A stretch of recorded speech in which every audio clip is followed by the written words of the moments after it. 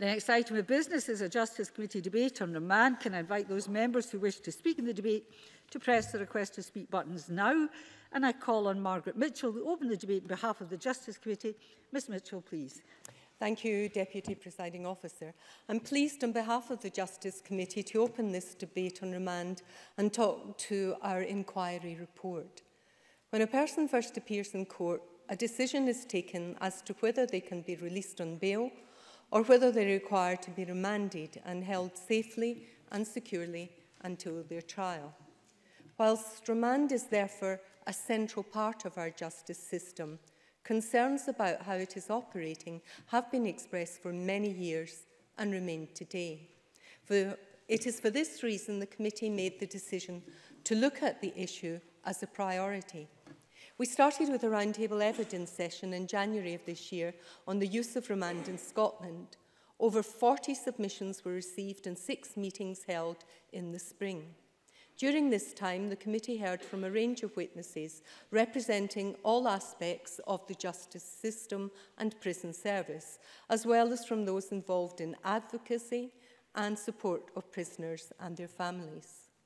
As part of our inquiry, the committee also undertook a visit to Circle Scotland, a charity providing support to families, including those affected by imprisonment, to hear more about their work with remand prisoners and their families. On behalf of the committee, I want to thank all those who took part in our evidence session and took the time to speak to us and share stories about their experience of being on remand. And last, by no means least, Deputy Presiding Officer, my thanks goes to the committee clerks and committee members for all their work in compiling this inquiry report. Deputy Presiding Officer, the committee heard and understands that judges do not refuse bail without good reason. Figures on the numbers being held on remand can vary year on year. However, the former Chief Inspector of Prisons said in his final annual report published in September 2018 that he was still concerned about the numbers held on remand. And according to official figures from the Scottish Prison Service, there were 1,361 people on remand in 2017-18 out of a total prison population of 7,644. This compares to around 1,000 people on remand out of a prison population of 6,000 or so back in 1997-8, when this Parliament was coming into being. And in terms of women prisoners, around 90 prisoners on remand out of 370 is the figure now, which compares with 50 out of 200 or so way back in 2000 and 2001. And I note in today's Scotsman, the new Chief Inspector of Prisons is quoted as saying that remand should be an absolute last resort. The prison population is creeping up due to an increase in remand prisoners, and that she has particular concerns about women prisoners held on remand. We therefore believe that to make any difference in the numbers, the reason why judges decide to remand people have to be better understood. Currently, information is not recorded consistently or in a way that allows for more meaningful analysis of the reasons why remand is being used. And it's not possible, for example, to determine if remand numbers are artificially high. This is because they include figures of the same individual being remanded several times, as opposed to different individuals being remanded. The committee therefore recommends that the Scottish Government works with the Scottish Courts and Tribunal Service to look at options for capturing data in a systematic manner. This could include the use of a pro forma on reasons for granting or refusing bail.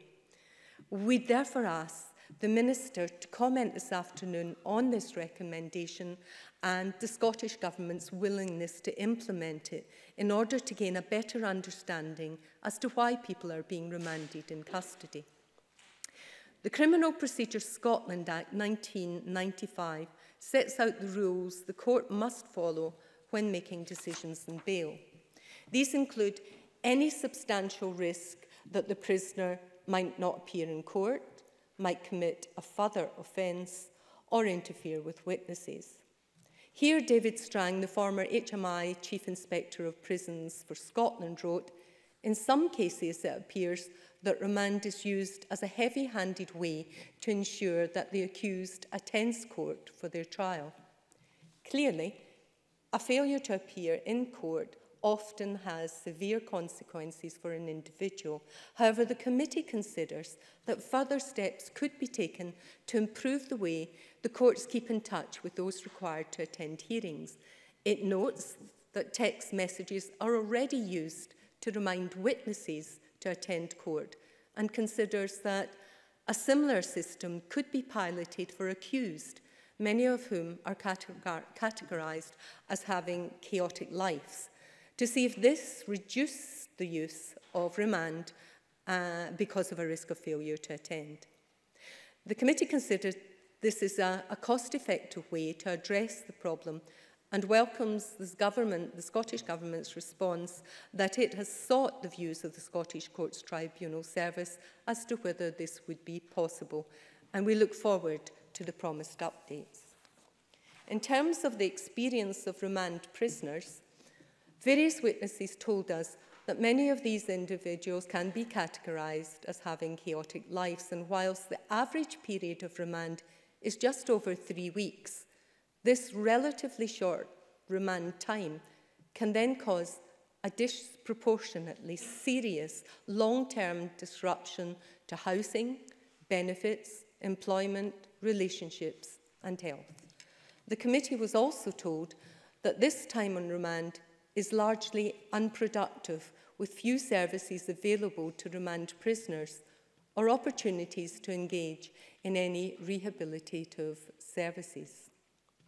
Members were told there were a number of reasons for this, including the short time they may spend on remand, uncertainty about a release date, coupled with the sheer churn of remand prisoners through the prison system, and finally that remand prisoners could sometimes be reluctant to engage with services or other opportunities in prison because they considered this may be taken as an admission of guilt.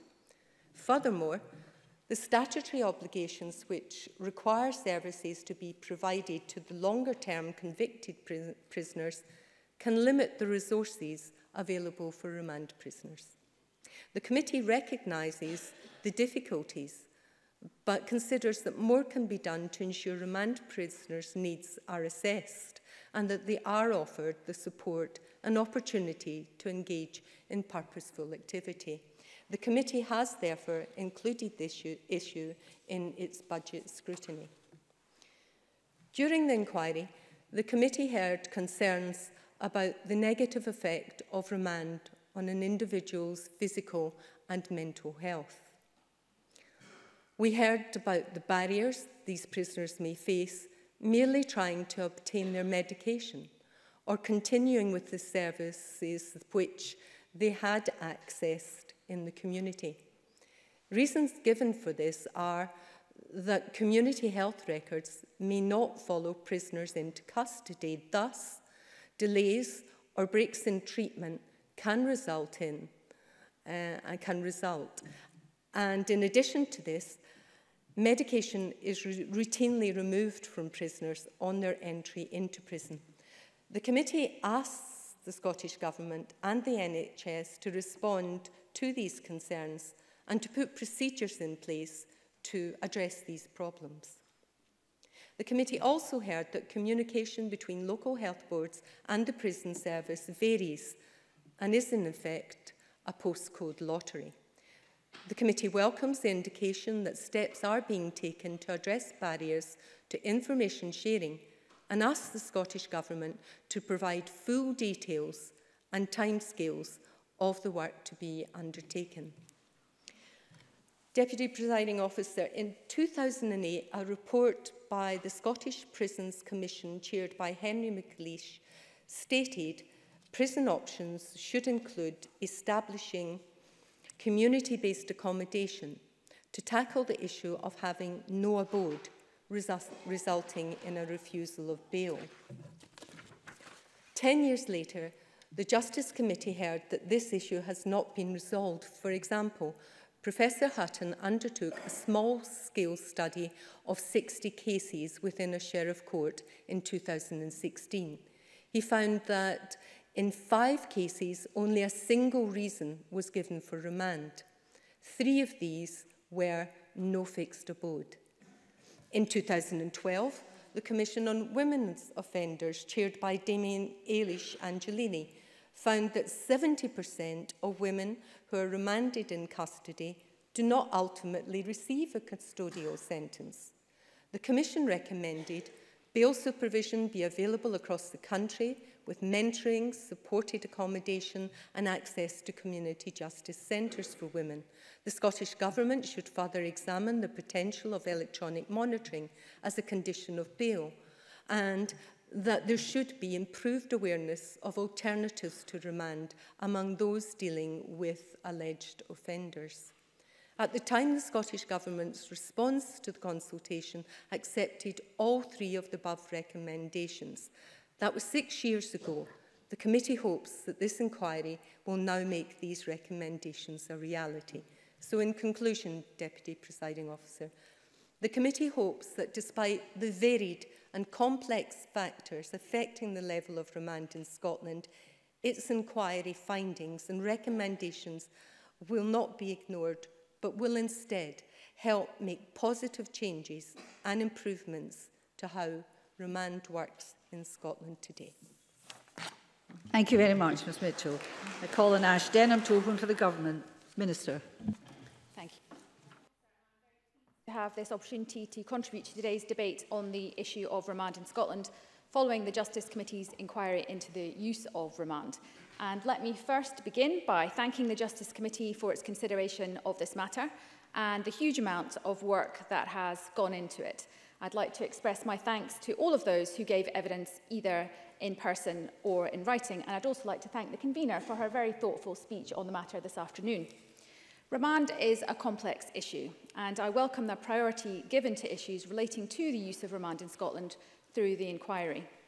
Between 2008-9 and 2017-18, the total remand population fell by 19%, from 1,679 to 1,361. And that is a very important context for the overall debate. And it's unfortunate that a news release issued yesterday by the Labour Party misrepresents some of the data on the remand population. Obviously, there can be wide fluctuations at different times of the year, so highlighting a December figure against an August figure, as happened yesterday, is unfortunately not at all helpful and is actually, in this case, quite misleading. The truth is that the average remand population, which is by far the best way to assess the levels of remand. Excuse me a minute, could I just say to members, if you want to make some points, could you just intervene? It's much handier and it's on the OR. Thank you. The best way to assess levels of remand, the figures that we use, have shown that they have gone down in each of the last 3 years, from 1,525 in 2015-16 to 1,361 in 2017-18. Despite this, I accept the overall conclusion of the committee that the proportion of remand prisoners compared to the total prison population continues to be high, especially in relation to female prisoners. The committee took evidence from a number of key stakeholders to explore the issues in depth and look at how these issues could potentially be resolved. In its report, the committee notes a number of issues which it considers to be key when looking at remand, and this includes the use of remand, the data on the reasons for remand, and the impact that a period of remand can have on an individual.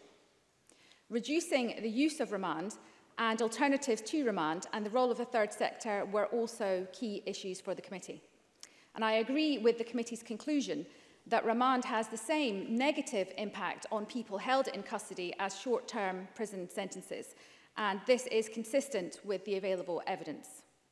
Disruption to employment, housing, family life, continuity of medical care and benefits can have a substantial impact on individuals and also on their families. And I welcome the consideration given to these issues and the recommendations to address the level of remand and ways to better support the numbers of people held on remand. Presiding Officer, it's important to remind ourselves that decisions on whether to remand a person in custody or to release them on bail are always made by the court based on the full facts and circumstances of a case and within the legal framework that is provided by this Parliament. That legal framework creates a presumption in favour of bail in the vast majority of cases. But it does list a number of grounds that may be relevant when the court is deciding whether to refuse bail, such as risks to public safety and also risks of absconding. The report published and the recommendations made, of course, need to be considered and assessed within this context. And I note that there is no suggestion that the legal framework be adjusted in the report. I don't think anyone would disagree that remand will always be necessary for some people accused of an offence. The question is whether there are further steps that can be taken to help those either given bail or who could be given bail if there was additional support for them in the community.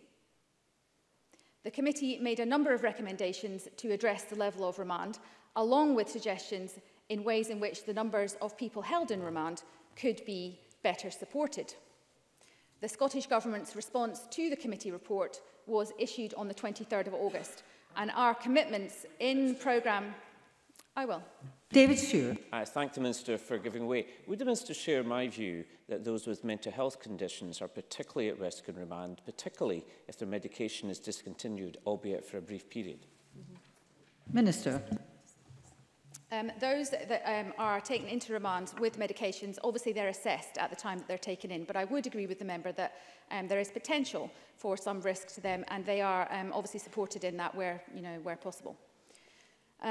Presiding Officer, revised national guidance on bail supervision schemes will be issued to local authorities, and we will be exploring with COSLA the possibility of providing funding to radically increase the uptake of supervised bail and support to help ensure that services can be accessed across Scotland. This provision would be in addition to those supervised and supported bail programmes that are already funded through the grant funding formula to local authority, criminal justice, social work services, and the targeted funding for women's services. The Scottish Government's response to the report of the committee was developed in dialogue with justice partners, including the Scottish Prison Service and the Scottish Courts and Tribunal Service, and sets out action across a number of areas. And of course, we are open to further engagement, and today's debate provides a welcome opportunity to hear views across the Chamber, including members of the committee. As we acknowledge in the report, the issues that are faced by those on remand go beyond justice, and the work that we will be carrying out stretches across portfolios, including health, housing and social security. The Scottish Government's Justice Vision and Priorities sets out the Government's intention to adopt a more progressive, evidence-based approach supported by partners across the justice sector and beyond to ensure that we live in safe, cohesive and resilient communities. Ensuring appropriate alternatives to custody, in particular around the increased use of diversion and community sentences, is consistent with our understanding of what works to reduce reoffending. We know that short prison sentences do little to rehabilitate people or to reduce the likelihood of their reoffending. Short-term imprisonment disrupts families and communities and adversely affects employment opportunities and stable housing. And these are the very things that evidence shows support desistance from offending. Individuals released from short sentences of 12 months or less are reconvicted at nearly twice as often as those sentenced to a community payback order. In the year ahead, we will extend the presumption against short sentences to 12 months once relevant provisions in the Domestic Abuse Act are implemented, and this will of course be subject to scrutiny and approval from the Justice Committee. Reconviction rates in Scotland have fallen to their lowest level in 19 years. However, we still have the second highest imprisonment rate in Western Europe, behind only England and Wales, and so a bold approach is required.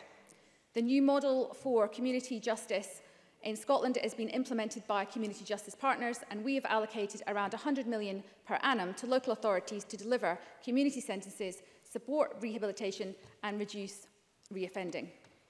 Our commitment to help ensure remand is only used where necessary and appropriate support for our broader approach to the prison population whilst keeping the public safe and reducing reoffending. Data on the use of remand was one of the primary issues raised by the committee, And while the issue of whether more data would be helpful has been explored in the committee's report, it's possible that the data on remand that already exists could be more extensively utilised.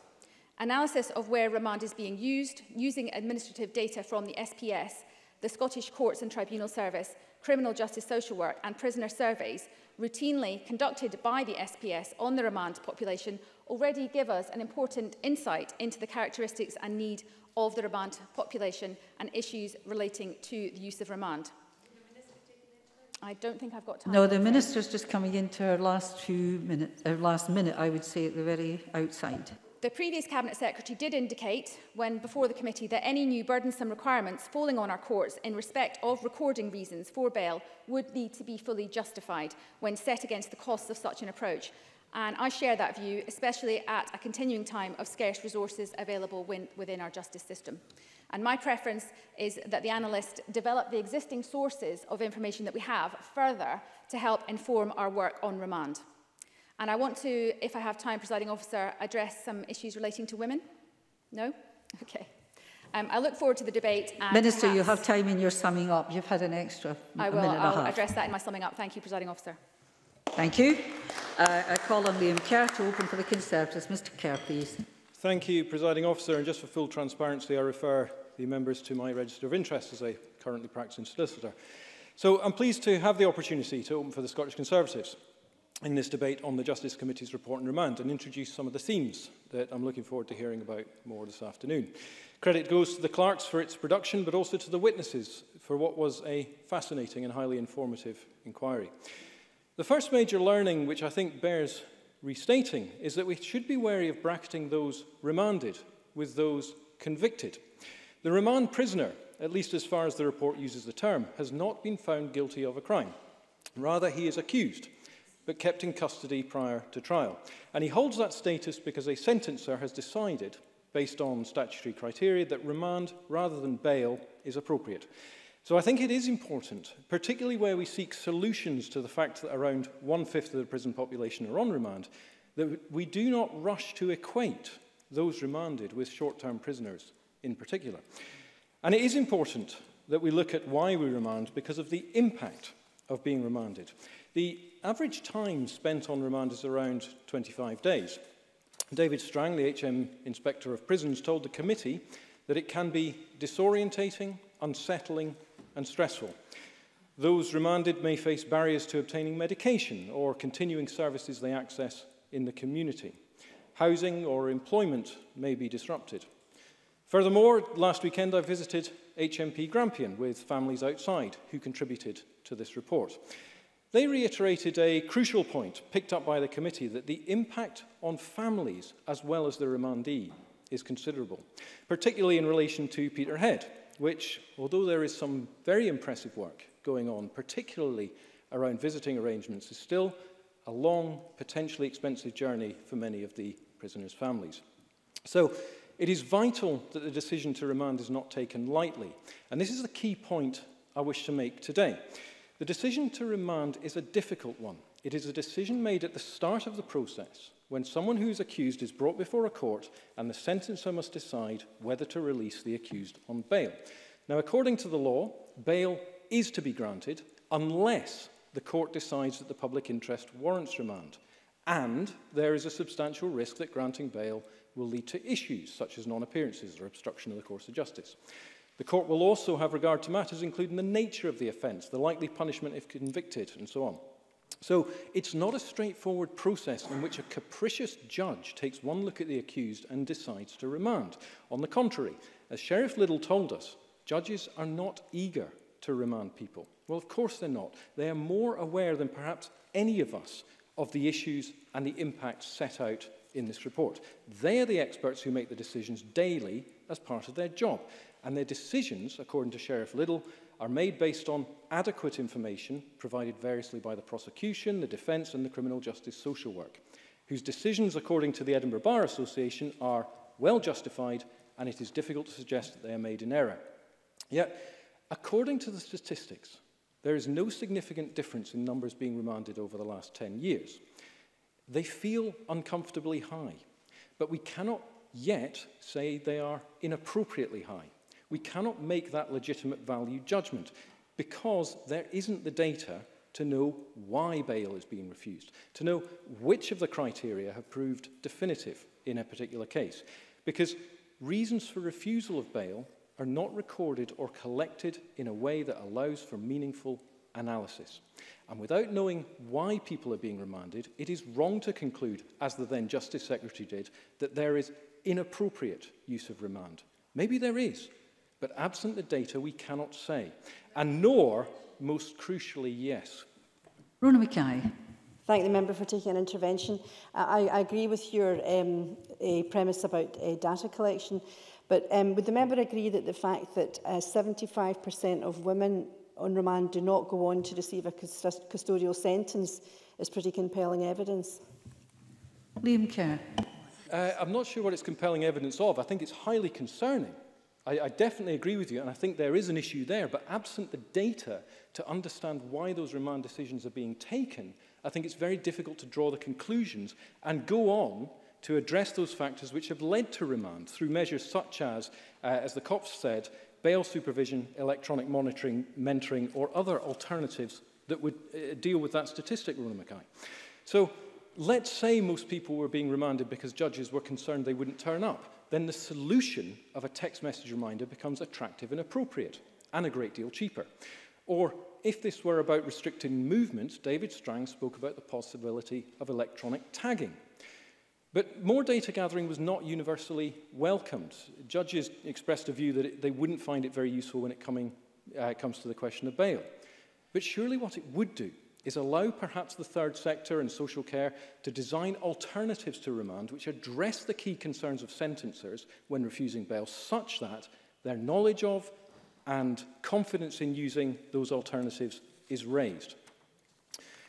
The Justice Secretary also argued that sentencing decisions around bail and remand are individualised, so it would be difficult to create a data collection system that would allow us to deliver greater consistency in decisions. Respectfully, I don't understand this. Surely the whole point is that the system ought to be as bespoke as possible when it comes to decisions on remand, such that consistency, i.e. defaulting to giving both individuals the same outcome of remand, is sacrificed, where a sentencer adjudges that one can meaningfully be diverted to a programme that is right for their individual circumstances. It was suggested that additional capturing of data would increase demand on court resources and place extra pressure on clerks. Well, no doubt, but the Law Society tells us that there are significant cost savings to be made by utilisation of alternatives to remand of between £2 and £13 million over 3 years. The Minister asked for justification for shifting that resource. I think it's right there. So I do not dispute the significant pressures on courts at present and the staff, but if we are realising such savings in the remand system through adequate data capture, surely we can employ those savings elsewhere. So I commend this report to the Chamber, but particularly conclusion 66 on page 18, which states information is not recorded consistently or in a way that allows for any meaningful analysis. And then it says to make any difference in the numbers, the reasons why judges decide to remand people in custody have to be better understood. These are decisions being made by professional, experienced expert sentencers, and it must surely not be the role of Parliament ever to fetter the decision-making of the courts.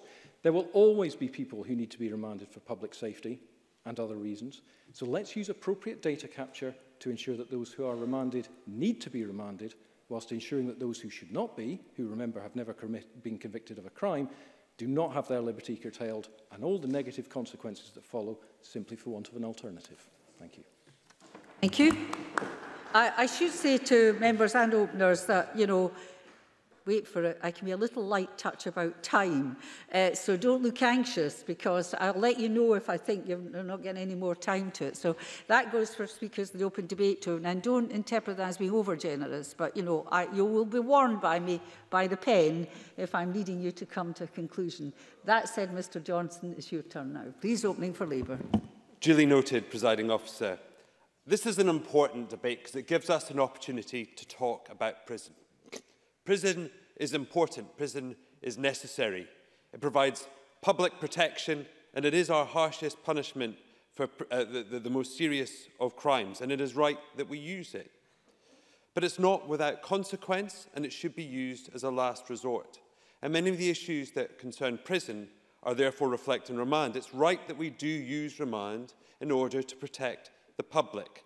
But with both imprisonment in general, but remand in particular, we do have to ask ourselves the question, is its use making the situation better or is it making it worse? And indeed, I think this is a useful debate because it allows us to explore both remand in particular, but some of the broader issues around prison in general, because remand is both part of the issues that the prison system faces, but it also helps us identify many of the wider issues when we are looking at the many aspects to prison.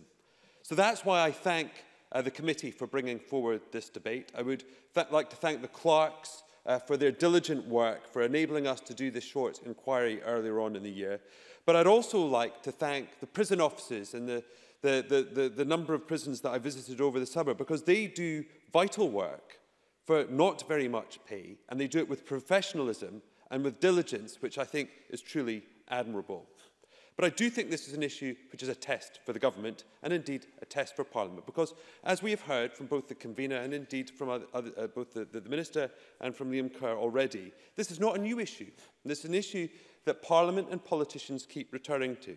When we look at prison and say that we should seek to lower the prison population, remand is one of the first things that keeps coming up, both in terms of its proportion and the status of those in remand. As I think Liam Kerr was very right to point out, the people who are on remand, in the eyes of the law, in the strictest possible sense, are innocent. Because if we believe in the principle of innocent until proven guilty, we have to remind ourselves of that status. But what is also clear from people like David Strang, the former Inspector of Prisons and indeed former Chief Constable of Lothian and Borders Police, and Kirsten Abercrombie of Turning Point, it is being used, and I quote, too frequently. And what the government must grasp is that this is both a complex problem and one that does require investment, because prison can cause harm, but there are also savings to be had if this is done properly. But before I continue, I would like to point out that prison involves disruption. We are dealing with people already who live chaotic lives, and that is an inextricable link and relationship. Crime in prison then can compound those factors. People lose jobs, which means that households lose incomes. Children then use a parent. And I think all too often in recent months and years, we have rightly focused on ACEs. But are we compounding those problems in terms of the removal of a breadwinner, the removal of a parent, and the disruption and chaos to a child, which simply reinforces the problem and ensures that it continues in the future? And that's why this debate is important. And I think just the importance of looking at remand is underlined when you look at the numbers. It's 18% of the adult prison population are on remand, almost a quarter of the female population. Between the start of the millennium and 2017, the proportion per head of population in general went from 19 per 100,000 of population were on remand to 25. It is also a significant part of the pressures placed on prisons. 50% of the daily incoming prisoner population and outgoing prisoner population is down to remand. So while it may be around 20% of the prison population as a whole, it's 50% of the prison's work. And I note the Minister's remarks about the numbers I released, and I always find it interesting when you release an average figure. Well, of course, that doesn't reflect the accurate figure as it stands today. And if you release a snapshot figure, well, then it's the average you should be looking like. What is beyond doubt is, as of this moment, prison is at a 4-year high. Now, if the government takes the right actions and reduces the prisoner population, reduces the use of remand, I will be the first to congratulate them, but only once that happens. Because the reality is while that may be a snapshot, since the beginning of this year, people across the sector have been talking to me informally, expressing their concern about what they see as a rise in the use of remand. Now, if it reduces, I'll be the first to welcome it. Now, others have rightly pointed... Of course. Stuart Stevens. It's just I seek clarification of what I think I heard you say, that reception of remand prisoners is 50% of prisons' work. Was that intended to mean 50% of reception work? It is. Daniel Johnson, thank you. So for clarity, of the number of prisoners on a daily basis coming into prison, 50% of them will be remand prisoners, if that. And again, in terms of numbers, 71% of people on remand under solemn procedure will go on to receive a custodial sentence. But 43% of people on remand for summary. That means a majority of people on remand under summary procedure will not go on to prison. So my question is this, and this is the most fundamental question. If they do not go on to receive a custodial sentence, what are they doing in prison at all? And the cost of this is huge. If it costs over £35,000 per year per prisoner to keep someone in prison, the total cost of the remand prison population is £55 million a year. That is the true cost, and that is why we must find alternatives, because it's the right thing to do, but also because there are savings to be had.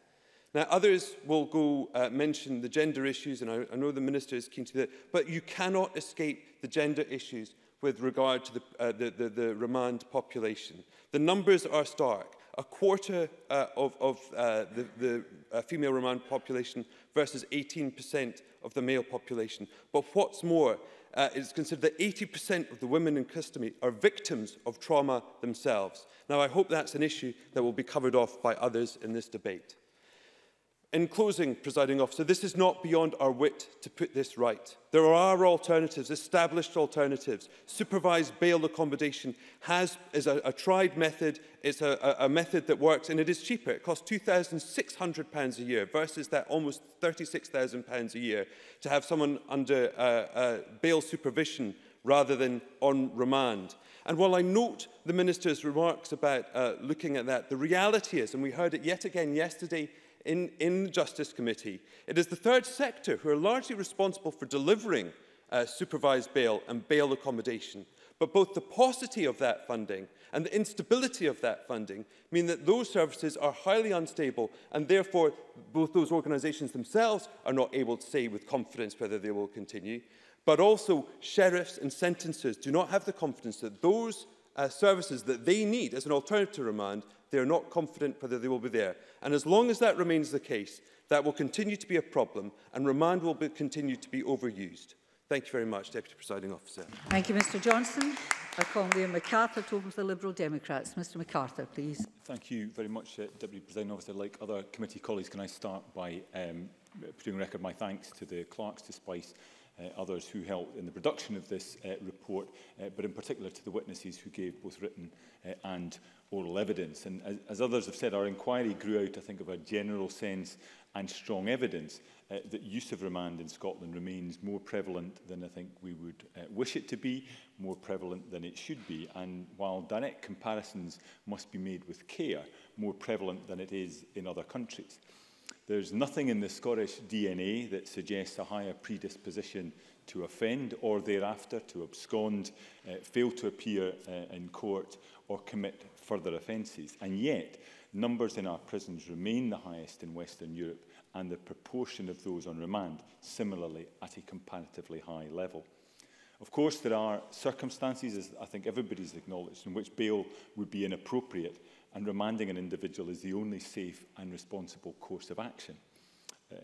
But for anyone labouring under the misapprehension that a greater propensity to lock people up is a sign of a society taking law and order seriously, let's just look at the facts. It's worth remembering that remand is not, as others have observed, a particularly reliable indicator of the likely outcome of any court proceedings. Between 2014 and 2017, a little over 40% of those remanded awaiting trial in summary proceedings received a prison sentence. The Commission on Women Offenders reported in 2012 that a mere 30% of women remanded go on to receive a custodial sentence.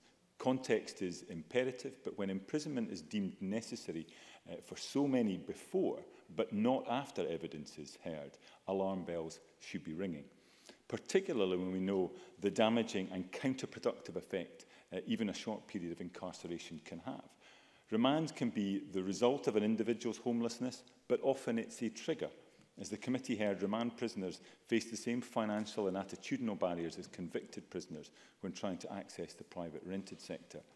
Those in work face an increased risk of losing their job and finding future work even more difficult. Potential disruption to benefits can also be significant. Those released on remand receive no financial support, and benefits often take weeks to be reinstated. Meanwhile, the impact on family relationships can be severe and in some cases are irreparable. And the committee heard compelling evidence about how this is a particular concern in the case of women held on remand. And I think Daniel Johnson was absolutely right to point to the gendered nature of this issue. Right also, I think, in pointing to the fact that parental imprisonment is recognised itself as an adverse childhood experience. Trying to mitigate these factors in the case of those on remand is not at all easy, as the former Chief Inspector of Prisons, David Strang, pointed out to the committee. Because of the shortness of the time when they are in custody, the regime for people on remand brings reduced opportunities for activity, education and work. And this combination of disruption and long periods of doing nothing is not at all a healthy one. Moreover, given the restrictions around through care, those on remand are also excluded from what the committee described as, quote, the benefits that properly resourced through care support can provide in terms of rehabilitation and reintegration when a person is released from prison. And I welcome the Justice Secretary's earlier offer to me to meet to discuss the issue of through care, and I'll look to raise the question of what support should be available to those on remand as well as those serving shorter sentences. Alongside improving the way remand is administered, we have to look more seriously at funding the alternatives. The Law Society has estimated that net benefits over a 3-year period of between £2 and £13 million could be realised by the utilisation of alternatives to remand. But as the Prison Reform Trust and Scottish Working Group on Women's Offending wrote, the option of bail supervision is not being taken up. In 2015-16, the number was, quote, by far the lowest level in the last 7 years. Deputy Presiding Officer, I think the committee was sympathetic to the evidence we heard about why bail is often not granted, and I recognise that the decision to place someone on remand is never made lightly, where compliance seems uncertain and confidence in community-based support services is shaky. Sentencers are faced with a real dilemma. Indeed, Tom Halpin at SACRO told us the courts are supportive as long as the community alternative is credible, consistent and there. And again, Daniel Johnson, I think, was right to remind us of the evidence we heard at the Justice Committee earlier on this week about the funding to those critical third sector organisations, both in terms of the squeeze on funding, but also the year-on-year uncertainty about that flow of funding, which cannot be helpful in providing the reassurance that I think courts quite reasonably are looking for. Surely, given the costs of remand on both individuals and societies, we need to be doing more to invest in community-based services. And I welcome what the Minister had to say, and we'll look carefully at where that funding is directed and how it's to be applied. I note from Orkney Community Justice Partnership report in 2017 that figures there appear to be more encouraging. Indeed, the statement is made that particular recognition has been given in Orkney to the value of options of verified information to support bail and provision of short-notice temporary accommodation where this could avoid the unnecessary use of custody. And while this may reflect the additional consequences and complications of being held on remand for those living in an island community, it does show that collaboration and with the requisite will across relevant agencies, we can deliver results, ensuring that, in all but the most extreme cases, courts can be assured that a period on bail will be completed successfully. And that, Deputy Presiding Officer, should be the presumption. There's much in our criminal justice system of which we can be rightly proud. However, the number of people we continue to lock up in our prisons is shameful. Given the unnecessarily high financial and human cost of this, we have to find a better, more effective way of responding. And I hope the work carried out by the Justice Committee and taken up in collaboration with the Scottish Government can contribute to delivering that more effective response. Thank you very much. Thank you very much, Mr Kerr. Open debate, slightly generous, 6 minutes. Take the word slightly as, yes, not overwhelmingly generous. Shona Robertson, followed by Maurice Corrie. Ms Robertson, please. Thank you, Deputy Presiding Officer. As a new member of the Justice Committee, can I start by thanking those who have helped to produce this report. Scotland's justice system must, of course, be guided by the evidence and be effective at tackling the root causes of crime. We aspire for our justice system to be a world leader in pursuing a progressive, evidence-based policy. The Scottish Government's presumption against short-term prison sentencing demonstrates the value of listening to the evidence. We understand that the disruption caused by short-term sentencing can worsen the root causes of crime, and those in custody for 12 months or less are nearly twice as likely to be reconvicted as those given community sentencing. And as we know that alternatives to custody, such as community sentencing, can be far more effective at rehabilitating offenders. So the Scottish Government has listened to the evidence and has developed policy to match. Yet it has to be acknowledged that the number of prisoners in remand in Scotland is too high. And it's worth remembering that those on remand, as others have said, have not been convicted of a crime. They are awaiting trial, and the impacts of remand on an individual and their family, as the Minister herself said earlier and as outlined by the Justice Committee report, are comparable to those of a short custodial sentence. Remand can disrupt employment, it can disrupt family life, it can prevent access to medical treatment, it can disrupt access to welfare support and security of housing, and being unable to pay bills can put an individual into debt and arrears. For those reasons, we have, of course, adopted a presumption against short sentencing. Yet those on remand who are not convicted of a crime, and indeed may never be convicted at all, may still have to face these consequences. We have to ensure that we are consistent in our approach to justice. So, remand levels in Scotland remain too high, and it is right that in Scotland we have a presumption in favour of bail, unless, of course, the court considers remand absolutely necessary. There will be times when that is the only option, particularly with consideration to public safety, and decisions over whether an individual is eligible for bail is a matter, of course, for the courts, whose independence must be respected. Yet it's imperative that the use of remand is justified. As a new member of the Justice Committee, I find it extremely worrying that only 30% of women held on remand receive custodial sentences. That means up to 70% of those women were held in custody on charges for which the courts did not hand down a custodial sentence. And we know that remand can have a particularly negative impact on women. The Justice Committee has been told that the number of visits for women on remand can be significantly less than those for young men. Male partners of women in prison are less likely to visit. And bear in mind that women in remand make up almost a quarter of the total number of Scotland's women prison population. And of course, that's before we look at the impact on families and children. Clearly, we have to question why the numbers are so high, and we have to do something about it. And there have been welcome efforts by the Scottish Government in this regard. Since 2015-16, the Scottish Government has invested £1.5 million annually to develop bail sentences and early intervention programmes for women. Bail supervision, bail support and electronic monitoring offer progressive alternatives to demand. For example, by working in partnership with social work in the third sector, bail supervision requires an individual to meet with their bail supervisor a specified number of times each week.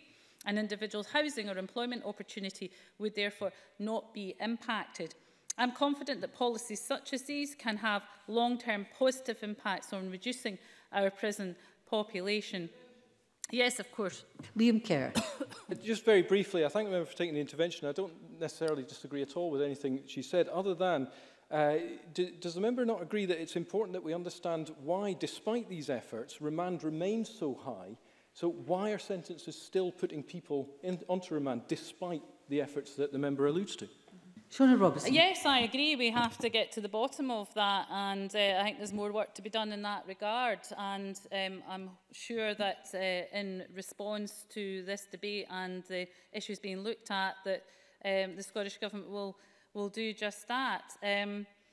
I am also pleased that the Scottish Government has announced that it will issue revised guidance and additional funding for supervised and supported bail. The Justice Committee has raised concerns over a lack of consistency on remand sentencing. Revised guidance may allow for a more consistent approach, and I look forward to hearing more details of this. Of course, as we recognise the need for remand to be used appropriately, compassion and support for the victims of crime must always be a guiding principle of our justice system. And I want to end with that, develop progressive alternatives to custody is not to neglect the needs of victims, who must always have our respect and our support. And that's why I also welcome the Scottish Government's commitment to an additional £1.1 million of funding, which will be provided to allow trials involving rape to begin as early as possible, minimising the distress caused to victims. And that will be in addition to the £18 million that the Scottish Government has already provided to support the victims of crime, including support for organisations such as Victim Support Scotland, who do a tremendously important job. We need a progressive approach to justice that ensures that all are treated fairly and equally. There is, of course, more work to be done in this area. As I said earlier, in particular, the number of women in remand is still disproportionately high. We need to get to the bottom of that, and I'm confident that by developing progressive alternatives to custodial sentences, we can continue to work to ensure remand is used appropriately as part of Scotland's progressive approach to justice. Thank you very much, Mr Robertson. Call Maurice Corrie to be followed by Fulton McGregor. Mr Corrie, please. Thank you, Deputy Presiding Officer. I also thank the clerks and the organisations who have provided an input and evidence for this report. The use of remand must not be ignored, and so I welcome this time today to address it. As stated already, remand figures have been on the rise since 1997. There is also a significant proportion of those who are remanded but in the end do not receive a custodial sentence. And we must look at this system head-on and recognise that reasons for demand should be better understood. I do not doubt that in many cases remand is necessary to have in place. Individuals are put on remand either before their first appearance in court, their sentencing, or prior to their being granted an appeal. It can sometimes be the best option for some, especially if they have a long history and record of past crime, a history of breached bail, or failed to adhere to court orders. In these cases, it is obvious that it is a safer place to place them in remand for these individuals. But we have to be careful to recognise that problems can stem from remand. Less remand would lessen its negative impact. It has been overused in Scotland, making about a fifth of the prison population and nearly a quarter of the female population in particular. Due to this high level, overcrowding in prison is now a common problem. This means that prison staff are placed under enormous pressure to tackle what can often be difficult situations. We know that bail is not refused without good reason. Judges understand the patterns of crime more than we do, yet this frequency must be examined in further detail. Why do judges remand such high numbers? Having this answer would allow us to better understand why remand cases have risen. As my colleagues have said already, this could be achieved by collecting more data and knowledge behind the reasons for remand. Having this access would help us to properly evaluate the current system and determine how it can be improved. I welcome the research conducted by Professor Neil Hutton on this matter. His work found that it is uncommon for offenders to be remanded solely because they represent a danger within the community or due to the seriousness of their crime. Instead, his research shows that individuals are placed in remand due to a lack of services or information in their local community to offer support. There are hosts of issues that can arise from a person being placed on remand. Their lives can be unnecessarily disrupted. While on remand, employment prospects are lowered and housing situations become less stable. Relationships and healthcare can often struggle to continue. And I'm especially concerned about the toll of remand on health, and particularly mental health. The uncertainty of this time in prison can potentially worsen feelings of anxiety and depression in vulnerable individuals. Surely this must make it harder for them to escape the increasing likelihood of reoffence. These mental health issues will be more difficult to tackle without the stronger communication between local authority health boards and the prison service. This lack of dialogue means that some offenders can slip through the cracks in the remand system, and the Scottish Government must not allow this to happen. As the Justice Committee has heard, remand time is largely unproductive with limited opportunities for rehabilitation. This fails to stop the damaging effect on both the individual placed on remand and their families. As the charity Families Outside found out, the time on remand is too short to allow proper engagement between the offender and their family to kickstart changes that they can make in their behaviour. As the Justice Minister found out, parental imprisonment can have a strong impact on children and can lead to offending behaviour in the future. And I believe it would be more valuable to have a greater focus on rehabilitation activities for those on remand from the start. Constructive programmes encouraging education and work would be far more beneficial and would help their sights focus beyond the prison walls. This could break up the cycle of crime and reoffending as we see in our communities, and it would create avenues for purpose that can redirect the lives of offenders. Currently, remanded prisoners fail to be offered a robust support system upon their release. The challenges they face outside prison, such as welfare and housing, have not been handled as seriously as they should have been. Rehabilitation services would encourage this support to be readily available for their release, to decrease the likelihood of reoffence and therefore the burden of remand. And stronger communication is needed between the various bodies within our criminal justice system. This would ensure that information on the best support programs are considered rather than placing offenders on remand, and stronger collaboration between housing groups and the prison service would help to meet accommodation needs with great advice on offer. And Deputy Presiding Officer, in conclusion, remand should not be an unproductive one-size-fits-all system. For some, support needs to be more readily available to effectively rehabilitate their lives. Thank you. Thank you very much, Mr Corrie. I call Fulton McGregor to be followed by Mary Fee. Mr McGregor, please. Thank you, Presiding Officer, and I welcome this opportunity to speak in this very important debate. When we were doing the inquiry, I was a member of the Justice Committee, and I'm pleased to say that I am again, having just been back onto the Justice Committee recently, and I would like to, as others have said, express my thanks to the clerks for the amazing work that they've done. I'll also just quickly make a declaration of interest as a social worker registered with the SSSC, a previous experience in the justice field. The number of remands are decreasing, although they do remain very high, Presiding Officer, and committee explored the possible reasons for this, the impact for the person remanded, and of course the possible solutions.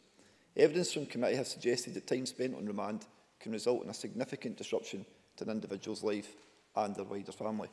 This can mean in terms of an individual's benefits, their housing, their employment, their education and their medical treatment, as well as having a negative impact on the accused's family and children. Some families may experience considerable stress, especially where procedures are unfamiliar and outcomes unknown, with consequential impacts on their physical and mental health. This, for me, was the main focus of the inquiry. The Scottish Government have made considerable progress in terms of implementing the presumption against short-term sentences, but remand periods are in effect a short-term sentence. In some ways, they are even worse. David Strang, already quoted from Her Majesty's Chief Inspector of Prisons for Scotland, for example, stated to committee, in general, the regime for people on remand brings reduced opportunities for activity, education and work. And I agree with this. Remand prisoners are restricted in terms of visits, access to the gym, exercise and taking part in educational studies or any meaningful work. Indeed, they spend much of their day in their cell awaiting the forthcoming court appearance. Remember that this is before they have even been convicted of any offence or wrongdoing. We must, however, acknowledge that there is appropriate use of remand, and I know others have said that, and as the then Cabinet Secretary and the Minister today rightly pointed out, it is a matter for the courts. However, it was agreed, and there is a general consensus, that we all must work together to reduce the need for unnecessary use of remand, and with the majority of those remanded spending an average of 26 days in prison, it must be noted that this is a lengthy period. Surely there must be a better way to move forward. Yes, certainly. Liam Kerr. Just purely on that point, you talked about unnecessary use of remand. I'd be interested to know how the member can understand if it is unnecessary without knowing why it has been implemented in the first place. Fulton McGregor. Member, for that point, it is something that I'm going to come to in the report, but the member knows as well as I do that we took the evidence on committee together, and we know that remand isn't used lightly by judges, by sheriffs. However, there is an element there of remand being used for circumstances that I think we could move away from. But as I say, I'll come back to that. Because there is a major impact on the lives of those who are subject to remand. Remand does not impact positively on rates of recidivism. In fact, it leads to an increased likelihood of offending. Housing benefits, etc. are all affected, as I have said earlier. Access to medications and other health initiatives and interventions can be limited or even in some cases cut off for a short period of time. And as we've already heard, the impact on an individual's mental health can be major. This could be due to a lack of access to treatment, contact with family, and the experience of being remanded itself. And reflecting on the evidence Anne Pinkman gave us, remand should never be used as an alternative to a mental health facility. In fact, just this week, a constituent told me about a situation where a family member's involvement with the criminal justice system and court appearances was in fact the result of mental health issues and has subsequently led to treatment. I'm pleased that as part of the mental health strategy, the Scottish Government have committed to funding 800 additional mental health workers in key settings, including prisons. And also other members have spoken about the impact on women and young people particularly, and that was highlighted through committee. But we need bespoke solutions for women who offend and for young people who offend, and I'm pleased about recent funding and community justice projects in these areas. But some of the most powerful evidence we heard, Presiding Officer, during the inquiry was on the impact of children and families. Liam Kerr, of course, has mentioned this. The stress and stigma caused to families is one that can be difficult for us to imagine. Families outside described impact on children and the trauma it can be caused by the arrest and the subsequent remand of a parent. And of course, we must remember that the opposite can be true. And I can go back to my time as a social worker in children and families, when a period of remand was perhaps for a domestic abuse offence and removed a perpetrator from that situation. So we must understand that there is also other circumstances where people can be kept safe. Acknowledging that there is appropriate use of remand and what can be done to reduce it, particularly where the main reasons are around chaotic lives, missed court appearances, etc., perhaps answering Liam Kerr's earlier question to me. So what I'm saying is where there's not a concrete danger to threats or threat to others, and that was something that we heard through the inquiry. And my belief is it's more intense community sentences is the answer. The Scottish Government provides additional funding for bail support services, specifically for women. I'm supportive of bail supervision services and had a good experience with this resource while working in South Lanarkshire. And unlike remand, bail supervision does not disrupt families and communities, and through intense intervention does not adversely impact on employment opportunities and stable housing. Bail supervision through social work or the third sector for somebody who would otherwise be held on remand or released on bail. They meet with a bail supervisor in a specified number of times a week. Usually, it can be up to every day actually, but usually 2, 3, 4 times a week. And just yesterday at committee, we heard from third sector organisations that would often be well placed to carry out this work if local authorities can't, such as, for example, Sacral. 1.5 million has been invested annually since 2015-16, specifically for the development of bail supervision services and early intervention schemes. And courts could also consider arrangements for those already on community orders who perhaps pick up another offence, perhaps folk that are already on supervision orders. More communication between courts and social work is something that came up. This did happen in my area when I was employed in social work, but we heard through the committee it was patchy across the country, and there's perhaps something we can do there. Presiding Officer, I actually had more to say, but I can see that I'm running out of time. So I would like just to end on that I'm pleased that the Scottish Government is committed to ensuring remand is only used when necessary and appropriate. And in the programme for Government 2018, the Scottish Government announced that they will issue revised guidance and provide additional funding for supervised and supported bail to ensure that remand is only used in these circumstances. And I hope that if we were to go back and committee was to take evidence on such an inquiry in the future, that we would see that those steps have been taken and that they have worked. Thank you, Presiding Officer. Thank you, Mr McGregor. Can I remind members, I said there was room to be slightly generous with time, so don't fash yourself. If I thought you were taking too much time, I'd have shown you. Take Mary Fee, please, to be followed by Ruth Maguire. Ms Fee, please. Thank you, Presiding Officer. I want to thank the Justice Committee for the in-depth analysis that they've carried out in their inquiry into the use of remand in Scotland. And during my time on the Justice Committee and through numerous meetings I have had with organisations involved in the criminal justice system, I have heard about the long-standing issues around remand and the impact its overuse has on individuals, on families and on the justice system.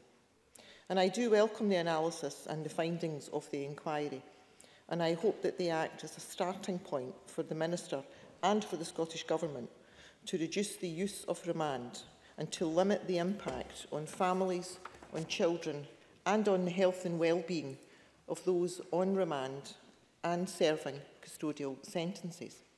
And, Presiding Officer, most of my contribution today will focus on the issues faced by women in the justice system.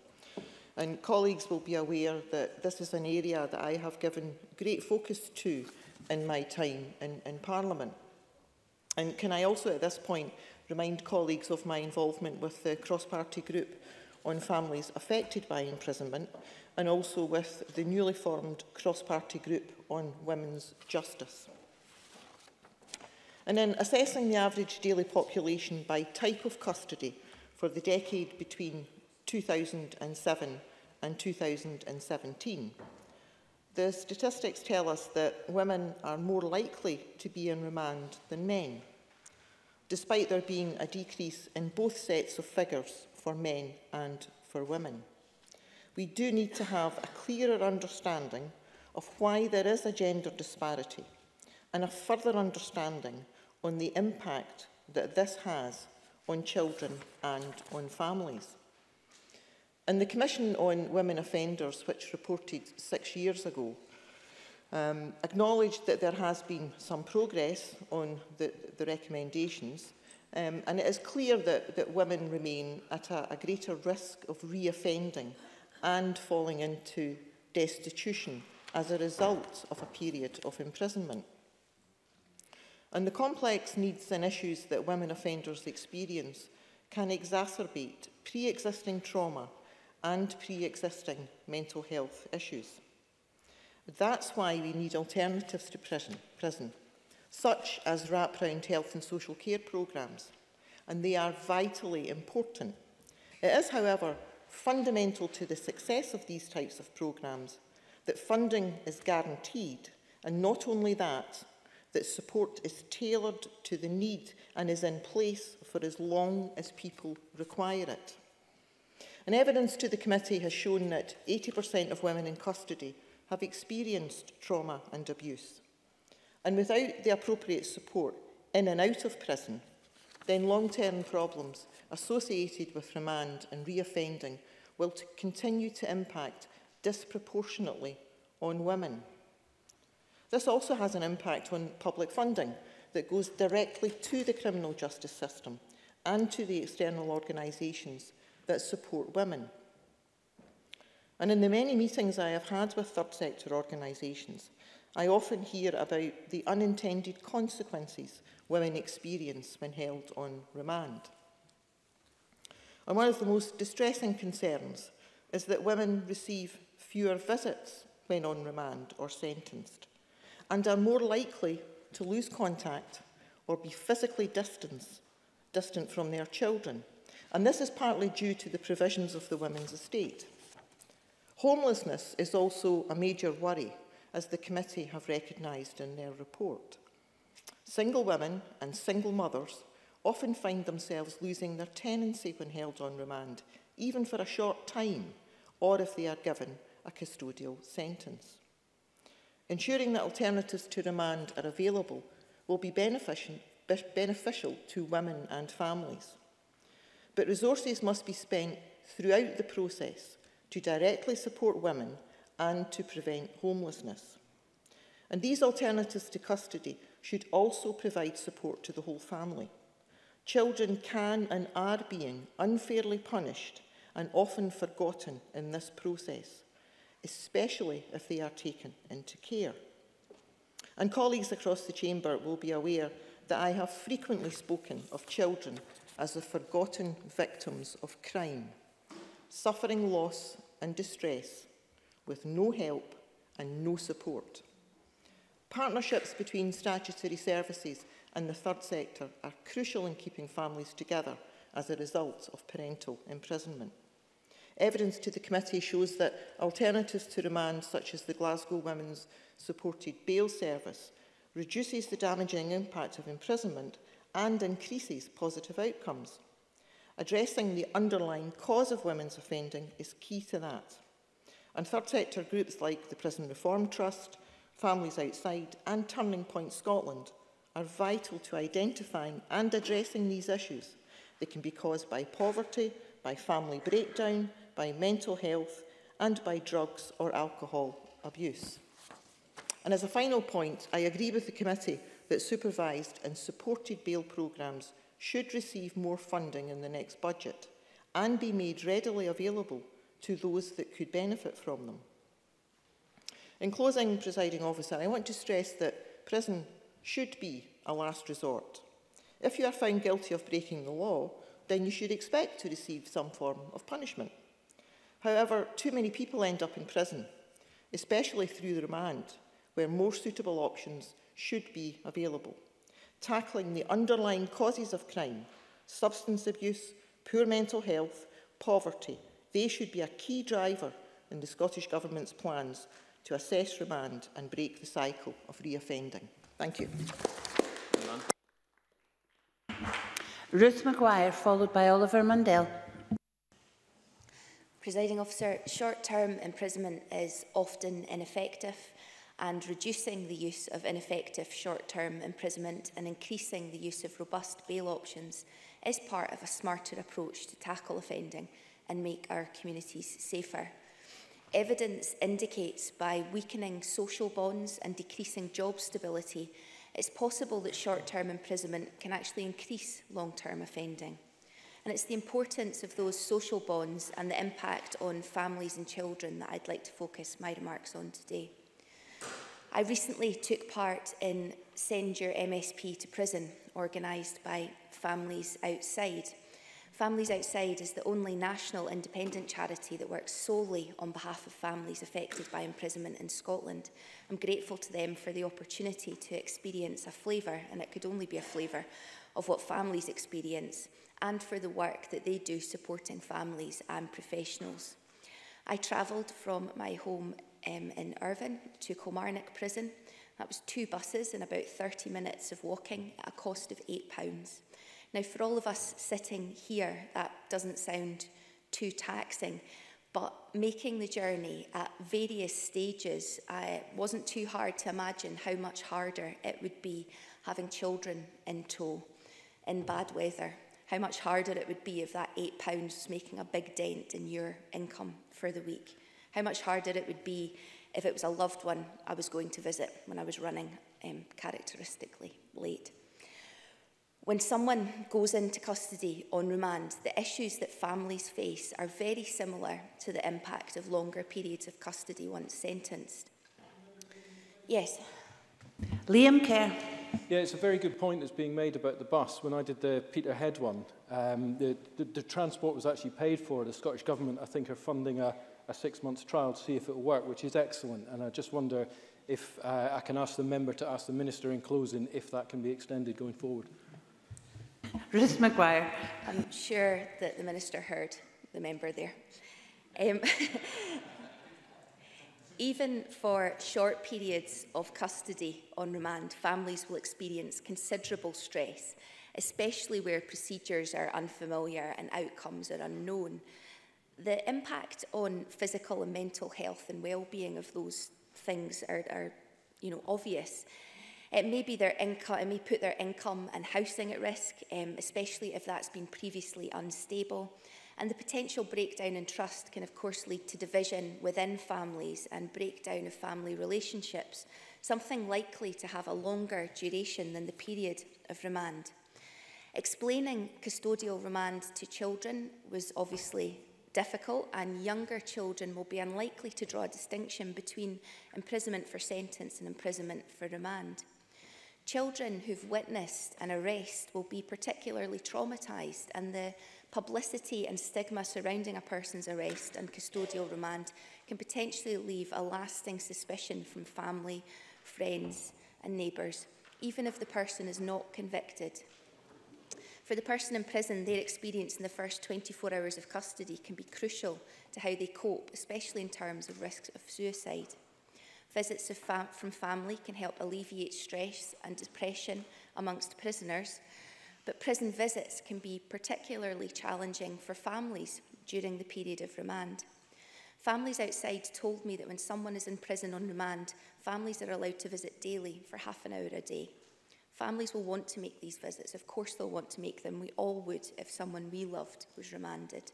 And while these daily visits are welcome, many families will simply not be in a position to travel to prison for regular visits due to distance, due to cost, due to time, travel constraints.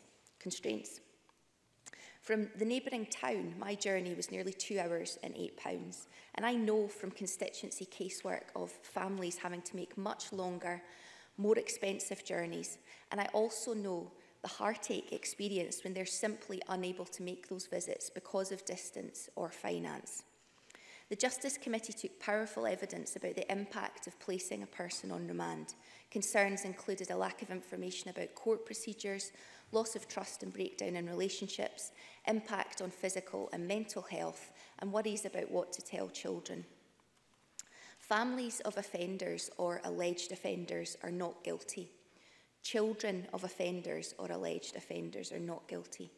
I want to acknowledge the many folk doing good work in this area, and in particular mention and give grateful thanks to Families Outside, East Ayrshire Play Motivators, Centre Stage and the prison officers who I saw firsthand doing their very best for families and children visiting Kilmarnock Prison. Parental imprisonment is recognised as an adverse childhood experience, and acknowledging and that childhood experience can in itself lead to offending behaviour.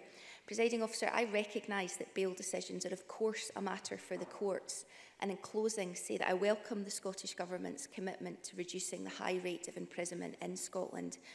But we must never forget that the families of offenders or alleged offenders are not guilty. We must never forget that the children of offenders or alleged offenders are not guilty. And if we aspire to become a trauma-informed nation that breaks cycles of harmful behaviour, then all of us must do absolutely everything in our power to minimise the disruption and upset in children's lives when a parent offends, quite simply because that's the right thing to do. Thank you. Oliver Mundell, followed by Stuart Stevenson. Thank you, Presiding Officer. I would like to join members and put my thanks on the record to the whole Justice Committee and the clerks for producing this vital report. There can be no doubt that the number of people on remand appears to be too high, and the reasons for that need to be interrogated further. I think we must make it clear, though, that the safety of our communities should come first in these matters. As the committee have clearly stated, remand should always be used where necessary for public safety. But it can also be a blunt tool. The state exercises a great power over the individual when it comes to the removal of their liberty. That power must be matched with the highest possible level of responsibility, especially when the person being locked up has not yet been found guilty of a crime, and indeed, as others have pointed out, may never be. And it's not only a removal of liberty. Spending a few weeks in jail can mean losing your job, your home, and your family. Chaotic lives are inadvertently made more chaotic by a system, and it is that much harder to rebuild your life when you eventually leave prison. So there has to be very good reason for refusing bail. Sheriffs tell us that it is always there and that they don't make these decisions lightly. It is difficult to disagree. Judges are, of course, the experts, and we should, as a general principle, not interfere with their work. They are rightly independent from politicians, and it is for them to decide on individual cases, and that should always remain the case. However, as the committee have so correctly pointed out, there's no way to meaningfully analyse the prevailing reasons that judges give for remand. We can only address any problems that may exist once we start to understand systematically what's going on by recording why bail is refused. As my colleague Liam Kerr has already made clear, we need to be gathering that data as the first step. Whatever action the government takes has to be led by evidence, and at the moment there is simply not enough evidence to conclude anything.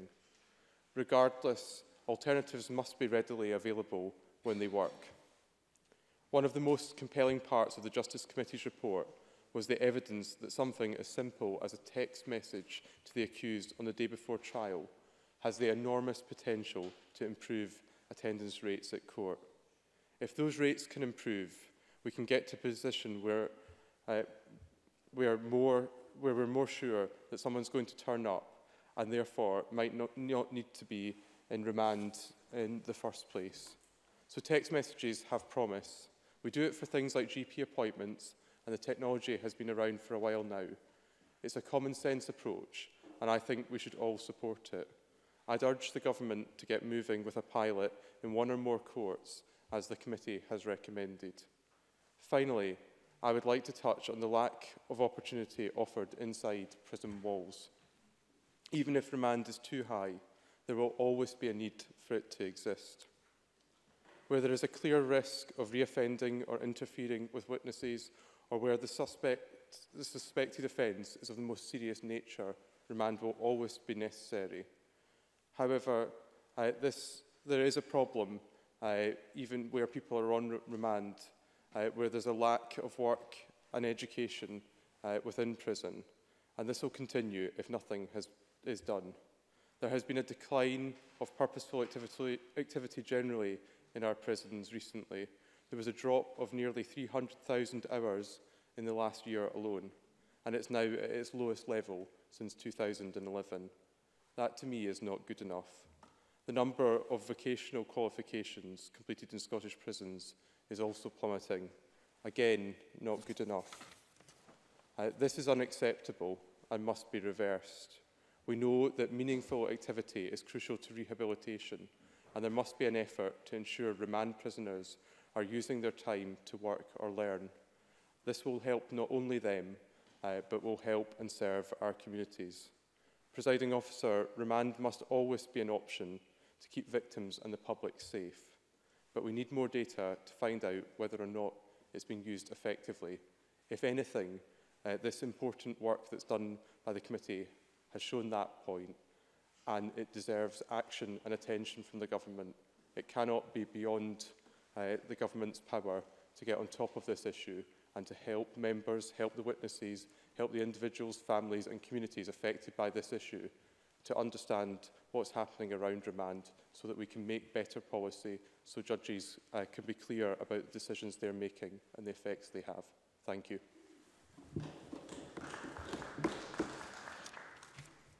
I call Stuart Stevenson to be followed by David Stewart. I previously was the SNP Shadow Deputy Justice Minister between September 2004 and May 2007, and as such was responsible in particular for prisons. So I'm fortunate to have visited prisons in 4 countries and found very different patterns to which they work. In my own parliamentary constituency, right from the point I was elected, had Peterhead Prison, which was originally opened in 1888, a classic Victorian prison long overdue for replacement. Now we have the modern HMP Grampian serving very different purposes and much more of a local prison for a mixed prison population, including remand prisoners. It's worth making the point, I think, that this report, which is wide-ranging in its scope, makes many interesting and useful recommendations, is leading to this very useful debate. The thing I want to perhaps start on is the subject of statistics, which I think almost every contributor to the debate has made some comment on. I'll just make a few observations. In the 270-plus committee meetings of justice, which I have attended since being elected, it feels even more, presiding officer, sometimes. We've made visits to many different places, and one of them I remember in particular was a Monday visit to Glasgow Sheriff Court. I think there were 8 courts running in parallel.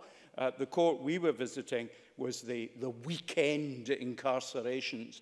We had 59 appearances in the hour that we were in that court. And a fair number of them were ending up as remands. And you have to ask yourself the question, how much consideration therefore was given to the remand process when you're spending about a minute per case? And I think that's a good and valid question we should properly ask ourselves. Now, it is also worth making the point that my judgment, and that's all it is, but shared by, I think, by other members who were present at the time, is there wasn't a newcomer among the 59 people. They all knew the system, so I could see perhaps where the judge was coming from. But I think, let me focus in on that proportion of people who are subsequently convicted, having been remanded, but not imprisoned thereafter. I think that is the part of this issue that might most susceptibly, if studied in depth, give us information. Because I think if we were to look at a case where a judge decided for whatever reason that remand was the proper thing to do, part of that is presumably considering that imprisonment might be the ultimate end. We should look at that and see why there appears to be what seems to me, at least, a mismatch between the judgment made at remand and the ultimate outcome. And I think that might particularly inform us and perhaps the judicial system about their remand decisions. And I think that's an area where the government might consider getting an academic to look at an appropriate number of cases that fit that criteria in looking at what's going on. Now, also, the committee at paragraph 154 talks about what informs remand, and there's a whole series of things, but it does make the comment that decisions are usually made under significant time pressures. Well, I've seen that, and I think that's absolutely spot on. Similarly, it talks about there is some data in some courts of a tick list which at least records, and I think that could, as the committee recommends, be more widely done. In evidence, the Sheriff's Association talks about written reasons for refusal of bail are provided if an appeal is taken, but only then. And most of it's given orally. And having been in court and watched witnesses and accused hearing a quite rapid delivery of various oral things related to bail conditions and so on, it's perfectly clear that the person hearing it isn't absorbing it all. So I think there's actually a real danger of justice not being served by our not writing it down and making sure that the prisoner and the prisoner's lawyer is getting that so that they know exactly what is happening.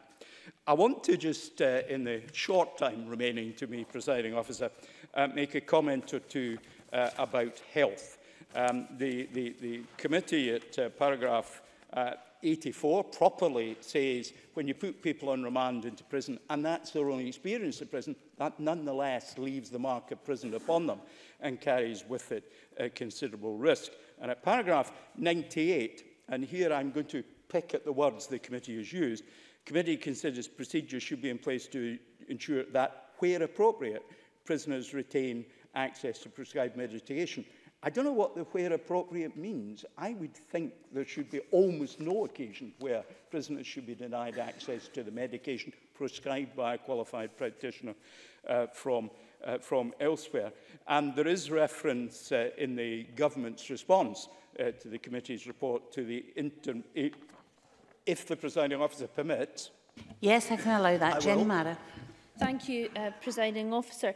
Would the member agree with me? I'm slightly concerned that a few years ago the government decided that NHS would take over health services in prisons. So does he share my concern that things don't seem to have become more seamless from provision outside prison to health provision in prison with that change?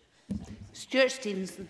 Well, certainly with the NHS supporting people in the community and in the prison, one might imagine that sharing data would be somewhat more easy than other arrangements might place. And I think that's certainly something that we should look at. But then I think there are general issues about data and medical data, which health professionals sometimes get in the way of doing.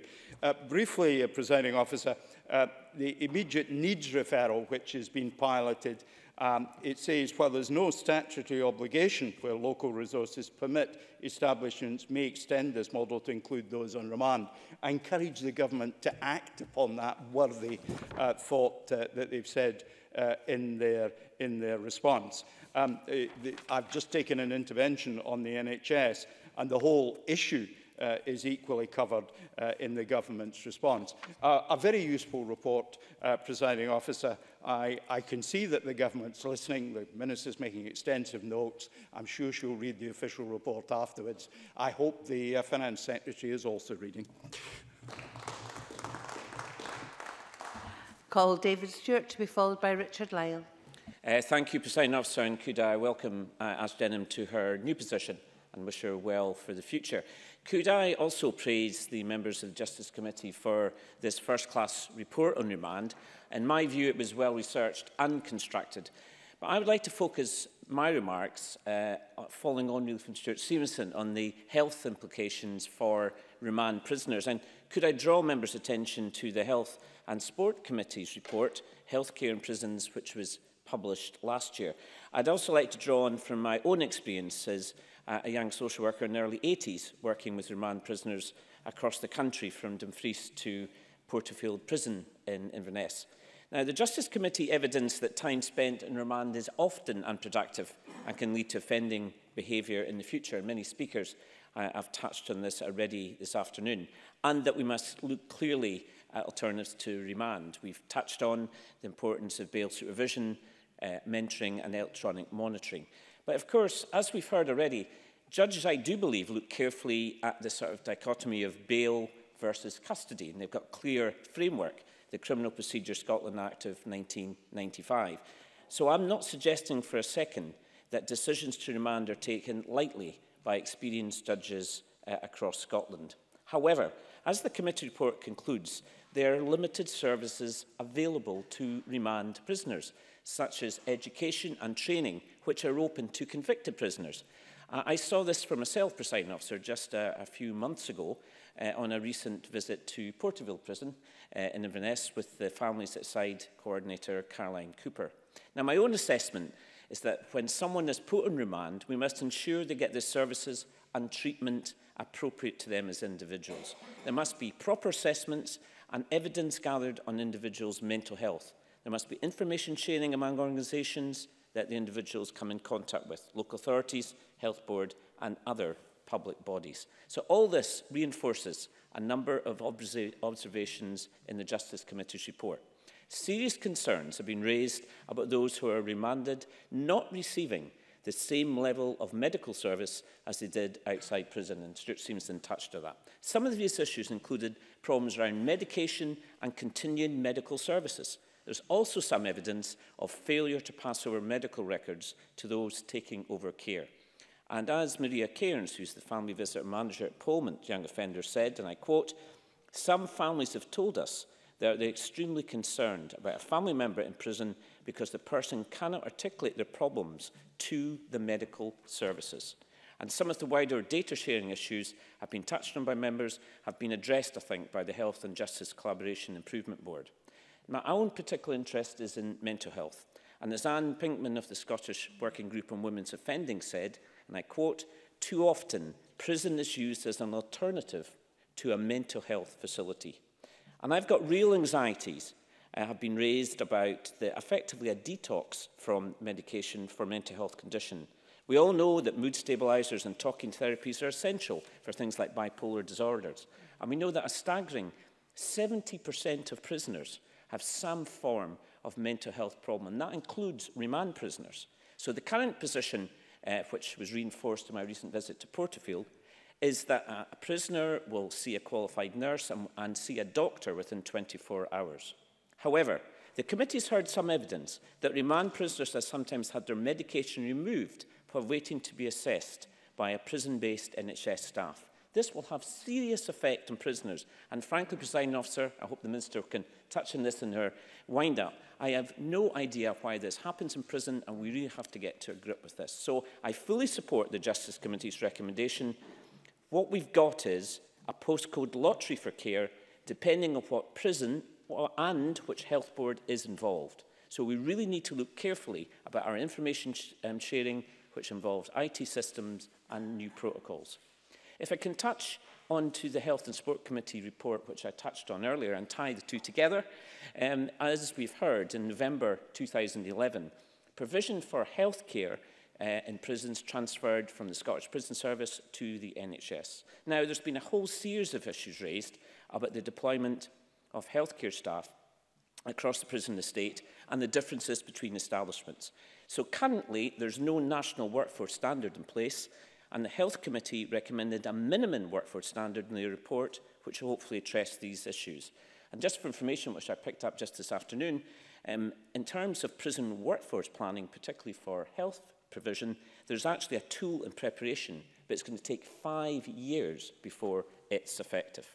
And one point which I don't think members have picked up that I'm aware of, as members will know, next month there will be a smoking ban across the prison estate, which many members, including myself, will have sympathy with. This will affect remand prisoners who smoke. However, vaping, of course, will still be allowed. On my visit to Portfield Prison, some concerns were raised by staff about the short-term implications on prisoner behaviour that this may well entail. Now, many public health initiatives in prison, such as alcohol interventions, bloodborne virus testing and various screening, do not always involve prisoners on remand, even though they may well have benefited from them. And as the Health Committee concluded, there's a lack of national indicators applicable to prison healthcare. And the other key point, Presiding Officer, is that prison healthcare staff cannot currently electronically prescribe medication. It's all kept on manual records. This is very challenging. 75% of all prisoners are in receipt of prescription drugs. And as the Chief Inspector of Prisons has argued, many member prisoners, of course, have very poor health. So, and he said, prisons should be well placed to tackle health inequalities. So to improve health, we must also identify prisoners' long-term conditions or conditions they're at risk of. For example, obesity, diabetes, heart disease and cancer. However, access to national screening for remand prisoners is needed. For example, they should be tested for bloodborne viruses like HIV and HCV, which is the hepatitis C virus. But testing is currently inconsistent, it's poorly managed, and the treatment is not confidential, which clearly discourages testing and therefore treatment. It should be noted, however, that there is a short-term working group set out to look at guidelines on consultation and BBV testing as we speak. So in conclusion, Presiding Officer, I think this has been an excellent report which provides a policy platform for changes to both justice and health programmes in the future. I'm very concerned about health postcode lottery in prisons, and I would echo the conclusion of the Health and Sport Committee, which expressed disappointment about the opportunities to address health inequalities. Remand prisoners, who are by definition untried, face unique challenges and stigma. Remand prisoners are often described as the Cinderellas of the health service. Let's have a new focus and get them central stage. Thank you, Presiding Officer. The last of the open debate contributions is from Richard Lyle. Thank you, Presiding Officer, and I also welcome the Minister to her post. Can I begin this afternoon by welcoming the opportunity to contribute to this debate in the process of remand in our justice system. In the early 1980s, as a district councillor, it was my privilege to be nominated as a Justice of the Peace to serve on Motherwell District Court. After appropriate training, I sat in the court twice a month. Over the years, I heard various cases regarding breach of peace, TV licensing, motoring offences, neighbour disputes, multiple of other topics, including the interesting way of signing warrants. It certainly was an interesting experience. Because of that experience, I have come to the conclusion that remanding individuals should be seen as a last resort option and not as a commonly used practice. Of course, situations do exist where a person waiting for trial is a threat to society, and in some way, then remand should be used in that case. In cases such as that, it is right and proper that they be remanded for the sake of public safety. Unfortunately, many believe remand is being used far more often than necessary. When the use of remand is necessary in certain circumstances, the remand levels in Scotland are high. Often, remanding is counterproductive and undermines our goals of bettering our society and upholding justice, ambitions that I would hope that all across this chamber share. The Scottish Government has stated in the Programme for Government 2018-19 is committed to ensuring that remand is used only where appropriate. However, practical action needs to be taken to achieve this objective, and I would be very interested in the Minister's view of how this can be achieved. There's a large difference between the number of those who are being remanded and those who are ending up receiving a sentence, which implies that our goal is not being met. Indeed, It seems that women specifically appear to be suffering more from this practice, and I also would be interested to know why this is the case. A 2012 report by the Commission on Women Offenders notes that only 30% of women remanded in custody go on to receive a custodial sentence. In other words, roughly 70% of women that were remanded were judged innocent or not given a sentence by our justice system. The average remand period for women was roughly 22 days from 2012-2013. The cost to society with this actuality is staggering. That means 22 days where women, who may have been largely innocent, were in custody away from their family, including possibly children, loved ones, friends, their employment and their day-to-day lives. Being absent from your normal life for over 3 weeks average can have long-lasting impacts that are irreversible. Disruption of family and social relationships, as well as the loss of a job or future income opportunities, can make an innocent person delve into desperation. There is a cost to the person, personally and their family. Not only is that a severe disservice to those who are remanded, but it is a severe disservice to ourselves here in Scotland. The cost of prison is high, and therefore the cost of needless remand is also high. As representatives of the people, we are charged with being good stewards of our people's money. And the cost of remand, as I say, is high. Imprisoning people for numerous weeks does not seem to be a particularly effective use of our limited funds. Furthermore, the Scottish Government, I understand, also believes strongly in lowering our incarceration rates. High remand rates are not in accordance with this goal. Remand is, in essence, a shortened sentence in prison. As the Justice Secretary said in the Justice Committee meeting on April 24th of this year, it is clear to me that remand is just as disruptive as short prison sentences. It impacts on families and communities, adversely affects employment opportunities and stable housing. The very things that evidence show support distance from offending. I would have to agree with the Justice Secretary. I've therefore briefly mentioned the impacts it can have on a person, but it can be argued further that viewing remand as a shortened jail sentence. Remand simply does not fall into line with their commitment to move away from short-term jail sentences and replace them with community-based sentences. People who have custodial sentences of 12 months or less reoffend often almost twice as often as those who instead receive a community sentence. This means more crime, more victims, more prison costs. Our current use of remand only supports an outdated method of sentencing that clearly leads to more harm than good. So I would suggest that it is time to change or revise this practice. Remand can affect access to benefits. The ramifications are huge and may affect every facet of an individual's life. Loss of wages, housing, etc., as already has been said. Presiding Officer, as I come to concluding proportions of my remarks, I want to reiterate my main concerns with the current practice of remanding. Our society depends on a properly functioning justice system. In situations where a remand is not necessary but a remand is used, all suffer the consequences. The person being remanded wastes away in jail, waiting for their trial for a potentially long period of time. This not only makes them an unproductive member of society, but also increases their chances of reoffending upon release. Our justice system should seek to turn what some people say are criminals into productive members of society, not the other way around. There's obviously a need for action on the current use of remand in our courts in order to improve our justice system, improve our country. After today's debate, I'd be interested to know what action the Government can take to draw this fact to our court officials to take action to reduce remand. And I, for one, hope that we do take that action. Thank you. We now move to the closing speeches, and I call on Jenny Mara for a generous 6 minutes, please. Thank you very much, Deputy Presiding Officer. It's been a great honour to sit through this debate this afternoon. I think it's been a very enlightening debate, and I think it's a great privilege to be part of. It's been a few years now since I sat on the Justice Committee, but I remember thinking when I was asked to go on the Justice Committee that it was really not appropriate for me to sit on that committee unless I had been into some of the prisons in Scotland and seen for myself the conditions of those prisons, and the kind of punishment that we send our prisoners to.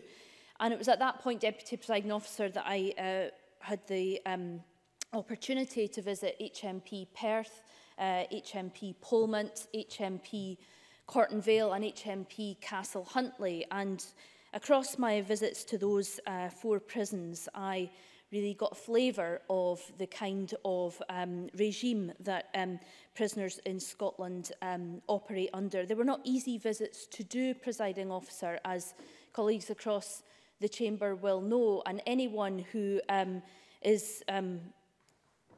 who labours under the thought that prison is some sort of easy option, I don't think would come to that conclusion, having visited any of our prisons. I think the discussion of remand this afternoon has been very, very useful, and for me there are a couple of clear conclusions from this afternoon's debate. But let's not be under any illusion. Remand is a relief, and it's a relief for victims of serious crimes and for public safety when it is used properly. And remand protects the public. That is one of the Sheriff's considerations and the High Court's considerations on remand. It can be justified by accused previous convictions, and sometimes it is the only way that the court can get the accused to appear in court. Remand can be used when sheriffs just can't get the accused to appear, and often that can be because life is so chaotic. But it is my understanding, Presiding Officer, that sheriffs do want to use alternatives to remand. And that, for me, is one of the main conclusions from this afternoon's debate, because there's been a lot of discussion from many speakers, especially from the government benches, about the alternatives to remand, supervised bail and bail centres. But my big question here for the Minister, and I hope she can address this in her summing up, how widely available are these alternatives? Because Daniel Johnson said in his contribution this afternoon, and he sat through all the committee evidence on this, that they'd heard that sheriffs just weren't convinced that these alternatives are available when the accused is leaving the dock, and therefore go for the option of remand. I don't think bail centres are available right across the country, but I would really ask the Minister to address that point in her summing up.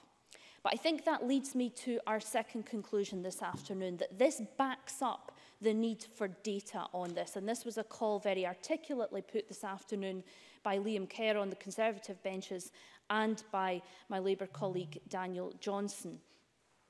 The need for data, the need for the Sheriff's reasons for making the remand decision is vital. We seem to be having this debate in the absence of all of that data, but I do understand it that Edinburgh Sheriff Court has an actual form for its own court records that asks the Sheriff to list the reasons for bail.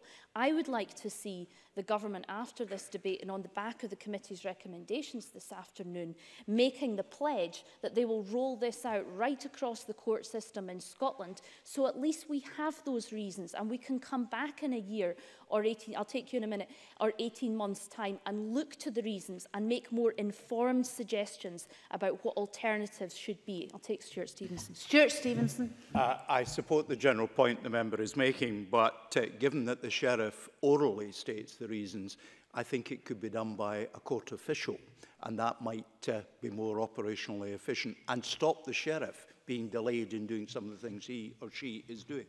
Mr. Stevenson, I'm sure that people more informed than us can work out the whys and wherefores of how that and by whom that information should be recorded. What I'm asking the government today is I think they should make the commitment to get that information recorded and get it back to the convener of the Justice Committee and bring it back to this chamber. And then we will know why remand continues to be so high. I would also say to the Minister, in all good faith, I would consider this, the Labour Party would consider this preventative spend. We still have the problem in Scotland, 10 plus years on from the Christie Commission. Daniel Johnson outlined the cost of imprisonment is £35,000 a year, I think in excess of that. And so if we think we are using remand too much and there are alternatives that are better and would be more efficient for the public purse, then I think the Minister should see this investment as an appropriate use of public money. Can I just do a short canter, Presiding Officer, through some of the contributions this afternoon? Shona Robison, I think, detailed a lot of remand alternatives, but as Daniel Johnson had already pointed out, as I said, those sheriffs are not convinced that those alternatives are available. I think Mary Fee and Ruth Maguire spoke very eloquently on the issues of families affected by imprisonment. Can I take this opportunity? I know Ruth Maguire is quite new to this, but all the years of work that my colleague Mary Fee has done to represent families and especially children affected by imprisonment, it continues to humble me and impress me how committed she is to that. And I think it's so important to have that strong voice here in Parliament. And I think Ruth Maguire made a very personal and touching speech, and she's right that a trauma-informed nation must break that cycle for children. Prisons are not a place for children to be going. They are not a place for children to be taken out of school and taken to during the day, and we must find alternatives to that. Like Stuart Stevenson, I have sat in Glasgow Sheriff Court. I've seen how quick it is, and I agree with him. Presiding Officer, I think it's been an excellent debate this afternoon, but I really hope that the Minister will address the data points in her summing up. Thank you. I call Michelle Ballantyne for around 7 minutes, please. Thank you. Thank you, Deputy Presiding Officer. I'm pleased to have the opportunity to close for the Scottish Conservatives on this important issue. As many others have said today, the Justice Committee and their clerks are deserving of our thanks for having to put together this report.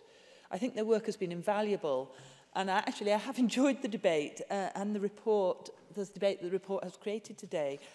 It's actually been very insightful, and there have been some really thoughtful contributions from around the chamber. Margaret Mitchell started by elaborating on the committee's work, and what was very clear is that this report is the product of thorough analysis and evidence collected from a broad range of sources. And I would like to start by adding the same call that others have made today in calling for stronger data capturing, because information is the key to understanding this issue. Continued ignorance will only lead to a greater churn through the system, and that is a solution that helps nobody. It doesn't help the prisoners, it doesn't help society, it doesn't help sheriffs or their staff who have to deal with enlarged caseload, and it does not help our already stretched prison staff, and it certainly doesn't help the taxpayer. And Jenny Mara is quite right in saying this is about preventative spend, and we need to allocate money appropriately. Liam Kerr spoke in detail on this issue, giving a clear explanation of why data capture is so important. And in commending the report, he highlighted conclusion 66 on page 18. And it does bear repeating again, particularly in light of what the Minister said in her opening statement, because it states that information is not recorded consistently or in a way that allows for any meaningful analysis of the reason why remand is being used. It then continues by stating, to make any difference in the numbers, the reason why judges decide to remand people in custody have to be better understood. Without improved knowledge and data, it is difficult to know which interventions or changes should be made to the current system. Now, the Minister appeared to suggest in her opening that no further data was required, but rather better analysis of what already exists, which then directly appears to contradict the finding of the report. So I will be interested in when hopefully the Minister sums up, in her addressing this issue again, having heard the debate, because we don't want a system that is designed and taken forward on value judgments rather than on robust analysis. Daniel Johnson. Might agree with my colleague Jenny Mara that looking at the Edinburgh system and whether a simple form could be rolled out across Scotland so that data could be gathered and collated. Michelle Ballantyne. Yeah, I mean, I haven't seen the form myself, but having sat in court quite a lot with my own client base when I headed the drug and alcohol unit, I think there has got to be a way to simply capture the data. And if the Edinburgh form works, then absolutely, I would have no issues with that. Daniel Johnson, Liam MacArthur and Shona Robson and others talked about the disruption that remand causes to individual lives, particularly women, and the negative impact that can have on their rehabilitation and their families. And I listened to Maurice Corrie's contribution with interest, his focus on mental health and the need for services to support individuals to be productive during the remand period. Mr. Corrie was right to say that remand should not be a one-size-fits-all approach. And when Oliver Mundell highlighted that there had been a decline of purposeful activity generally in our prisons over the last few years, with nearly 300,000 hours lost in the last year alone and sitting at its lowest level since 2011, combined with a reducing number of vocational qualifications, this is really cause for concern if we're serious about rehabilitation, and particularly for those people on remand. Mary Fee and Ruth Maguire's contributions, as Jenny Mara pointed out, were extremely poignant, particularly, I have to say, Ruth. You know, the effect of people being in prison when they're on remand or indeed on a prison sentence on the children is horrific. And I've worked with many children that have actually suffered as a result of that. And I think I would echo my colleague Liam Kerr's plea that the trial that is being run to provide free transport from the station to the prison is extended, because Ruth Maguire was right to remind us that the children of an individual are not guilty and we should not be punishing them. And the cost of getting to the prison to visit people is a punishment to the families. So let's see that being looked at, please. Ruth Maguire. Thank Michelle Ballantyne for her comments and for taking intervention. I wonder if she would acknowledge and agree that the impact that this has on children and has on families is the same, whether that's a short sentence or whether it's remand. The damage is the same. Michelle Ballantyne. To some degree, yes. But obviously, you know, the difference between a short sentence and a longer sentence for a child does change.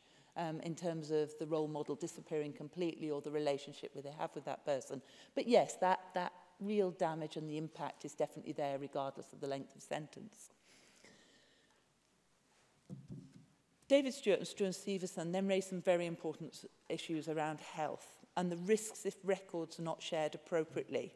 And again, I have seen this with young people who have been placed on remand. And it does cause some serious issues. So I would welcome the Minister's comments on this as we go forward and how we're going to ensure that we don't get that breakage in the treatment of prescribed drugs. While these issues may have been touched upon already, there are a couple of points I would like to address. Presiding Officer, our prisons are growing increasingly dangerous. Overcrowding has only increased pressure on an already creaking system, and unnecessarily keeping prisoners on remand is only adding to that issue. In 2016-17, there were only 5 serious prisoner on staff assaults, yet this number has leapt to 14 in 2017-18. In regards to minor and no injury staff assaults, these have also increased, jumping from 193 to 283 in the same period. By correctly striking the balance between bail and remand, as my colleagues have noted, and by introducing greater opportunity into our prisons, we can make the service safer for all concerned. And having listened to today's debate, I would utter a note of caution, because I think we should be careful not to interfere in the independence of the judiciary when it comes to getting it right when considering whether or not to grant bail. It is not Parliament's role to tie judges' hands. Indeed, such meddling does go against the very concept of the separation of powers. Instead, it is up to judges to make individual decisions. Sheriffs have a lifetime of irreplaceable experience, and we should be making use of that, not hampering them in their work. That is why I would advise against too much debate on whether judges are getting it right.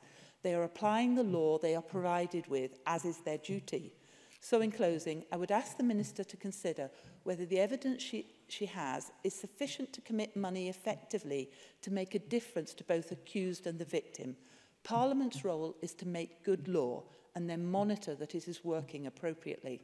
Thank you. Thank you very much. And I call on Ashton to wind up for the government. Thank you, Presiding Officer. And I'd like to thank the committee again for its interest in this matter, as well as everybody across the chamber who has contributed to today's very interesting and also helpful debate. Again, I think it's clear to see from the discussions that the matter of remand is one which is quite complex and one which spans a number of areas, not just justice. And Daniel Johnson raised this in his opening speech. And can I assure the member that the government fully grasps the complexity of this matter, and we are looking seriously at this. I'm not going to have time to cover all the points that have been raised across the debate this afternoon because there were so many of them, but I want to address a couple of key points in the time that I do have. So bail decisions are for the courts alone, and in general, bail must be granted in Scotland unless, with regard to the public interest, there's good reason for refusing. And the public interest is defined to include the interest of public safety. And public safety may indicate that a person should be remanded for the duration of the proceedings, even if there is no realistic prospect of a custodial sentence. And I'm sure members will accept that that is sometimes the case. While bail decisions are a matter for the courts, we are committed to reducing the unacceptably high rate of imprisonment in Scotland, which remains the second highest in Western Europe. And I do accept the committee's recommendations that remand is disruptive as short prison sentences, and I believe there was consensus across the chamber on that issue this afternoon. Short-term imprisonment disrupts families and communities and adversely affects employment opportunities and stable housing, the very things that the evidence shows supports desistance from offending. In recent years, the remand population has accounted for approximately 20% of the average daily prison population, and it has fallen by 1/5 since 2008. The period of time that individuals are held on remand does not help to reduce reoffending in the long term, as during that time, remand prisoners do not receive any rehabilitation programmes, education or work. So reducing the use of ineffective short-term imprisonment and increasing the use of robust bail options is part of our smarter approach to tackling offending. And in the year ahead, we will extend the presumption against short sentences once additional protections in the Domestic Abuse Act are implemented. Unlike remand, bail supervision, which was mentioned by many members this afternoon, does not disrupt families and communities and does not adversely impact on employment opportunities and stable housing. The Scottish Government provides funding for each local authority to provide both bail information and supervision schemes. And while all local authorities provide community justice services that are aimed at reducing reoffending and in part will support people at risk of demand, bail supervision and bail support services specifically are provided in at least 23 of the 32 local authorities, in answer to Jenny Mara's point earlier. The funding that we are committing, which will be discussed further with COSLA before being finalised, will help to ensure bail supervision can be accessed from all areas. And many members raised this point about bail supervision and the funding for it, including Liam MacArthur, I think, raised this, Daniel Johnson raised this as well. And subject to the spending review and discussions with COSLA, we intend to double the capacity for bail supervision services from 2019-20. I hope that answers the member's point. Daniel Johnson. So would she acknowledge the point made by Tom Halpin yesterday from SACRO, that it's not just the level of funding, but the stability of that funding, which is the thing that one of the key factors that undermines those services that she's talking about? Minister. I do take the member's point, but we are in a one-year funding cycle at the moment. That's the way the Parliament operates, but I do take the member's point on board. I'm afraid if I'm going to get through the points that have already been raised in the debate, I'm going to have to press on, I'm afraid. So I wanted to address the issues that were made about women, which were raised by a number of members, including Shona Robeson and Mary Fee as well. The proportion of the female prison population on remand peaked at 32% in 2008-9. And while the proportion of the population on remand is similar for men and women, once the like-for-like comparisons are made, I think particular attention does need to be given to the impact of women on remand. And the government is looking at this and has taken action specific to women on remand, including providing additional funding of £1.5 million per annum for bail support services, specifically for women on remand, and support for the Shine mentoring service for women in the justice system. and we will look at what more we can do in this area. I'd like to address the points on data now that both yourself and your colleague Margaret Mitchell and also Jenny Mara raised. So many people raised the point about the data collection, and I have some sympathy with this argument, but I do want to note that the Scottish Court and Tribunal Service commented in the written evidence that recording the reason for refusal of bail could be prejudicial to the accused at a future diet. For example, it could result in reference being made in court minutes to a schedule of previous convictions prior to a trial, and the Sheriff's Association made a similar point to that as well. And while it may be possible to extract data from papers when an appeal against refusal of bail is lodged, any such extraction and collation would be a manual process which would significantly impact on SCTS resources. There was also the three penal policy improvement projects which were running a couple of years ago, supporting local efforts to reduce the use of demand. These Pathfinder projects collected data themselves, and they found that the reasons for remanding people and found that the reasons were quite consistent, and they mostly related to previous convictions, the nature of the offence, or simply that there was no application for bail. The Lord President has observed that noting of reasons in court would impose a very substantial burden on the clerk and may also then require rechecking by the Sheriff. So on balance, I have listened carefully to what has been said today in the Chamber, but I'm still not yet convinced that additional recording in court is the most helpful way to impact on the use of remand. There are opportunities, I mentioned these earlier, for further analysis of the existing data on remand, which I think is an opportunity that we should look to see if we can extract more information from the data that we do have to help us inform our work on remand going forward. I want to address now support for families, which was raised in a speech by Ruth Maguire and others. The SPS family strategy puts families and family contact at the heart of supporting prisoners during their time in custody and recognises the positive contribution that this can have on supporting reintegration. The family strategy doesn't differentiate between convicted or remand prisoners, and there are also family hubs in many prisons which hold remand prisoners. And in these hubs, families can access information regarding social services and also other services for their relatives in prison. And I also note that the Scottish Government provides annual funding to each of the prisoner visitor centres as well. So in conclusion, I'd like to thank everyone for taking part in this debate this afternoon, for their contributions, which will inform our next steps. Our programme for government made a clear commitment on actions to help reduce remand, to make sure it's only used where it's necessary and where it's appropriate, and we will continue to work with partners to support this. Thank you. Thank you very much. And I call Rona Mackay to wind up on behalf of the Justice Committee, and the Deputy Convener has until the top of the hour until decision time. Thank you, Presiding Officer. Presiding Officer, I'm really pleased to be closing this excellent debate on such an important subject.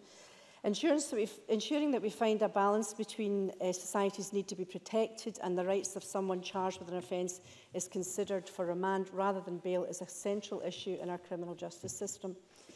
The evidence we took during our inquiry into remand was filled with personal stories of women and families, of young people, of people struggling with mental health or homelessness or addiction. As the convener stated in our opening speech, during our work we had the chance to visit Circle, a national charity supporting families who face issues related to imprisonment, poverty and addiction. What we heard from them and from their partner organisations is a story of complex problems that lead to imprisonment and that can arise from a period of time on remand. Over and over we heard the words unpredictable, chaotic, addiction, children and health. Our report talks about the numbers being placed in remand, the problems this can cause beyond the criminal justice system, incorporating health, housing, education and more, all of which we've heard in the excellent contributions today. Speaking to Circle and their partners, we heard the voluntary and third sector organisations that support remand prisoners need more predictable, secure funding, and I totally agree with that.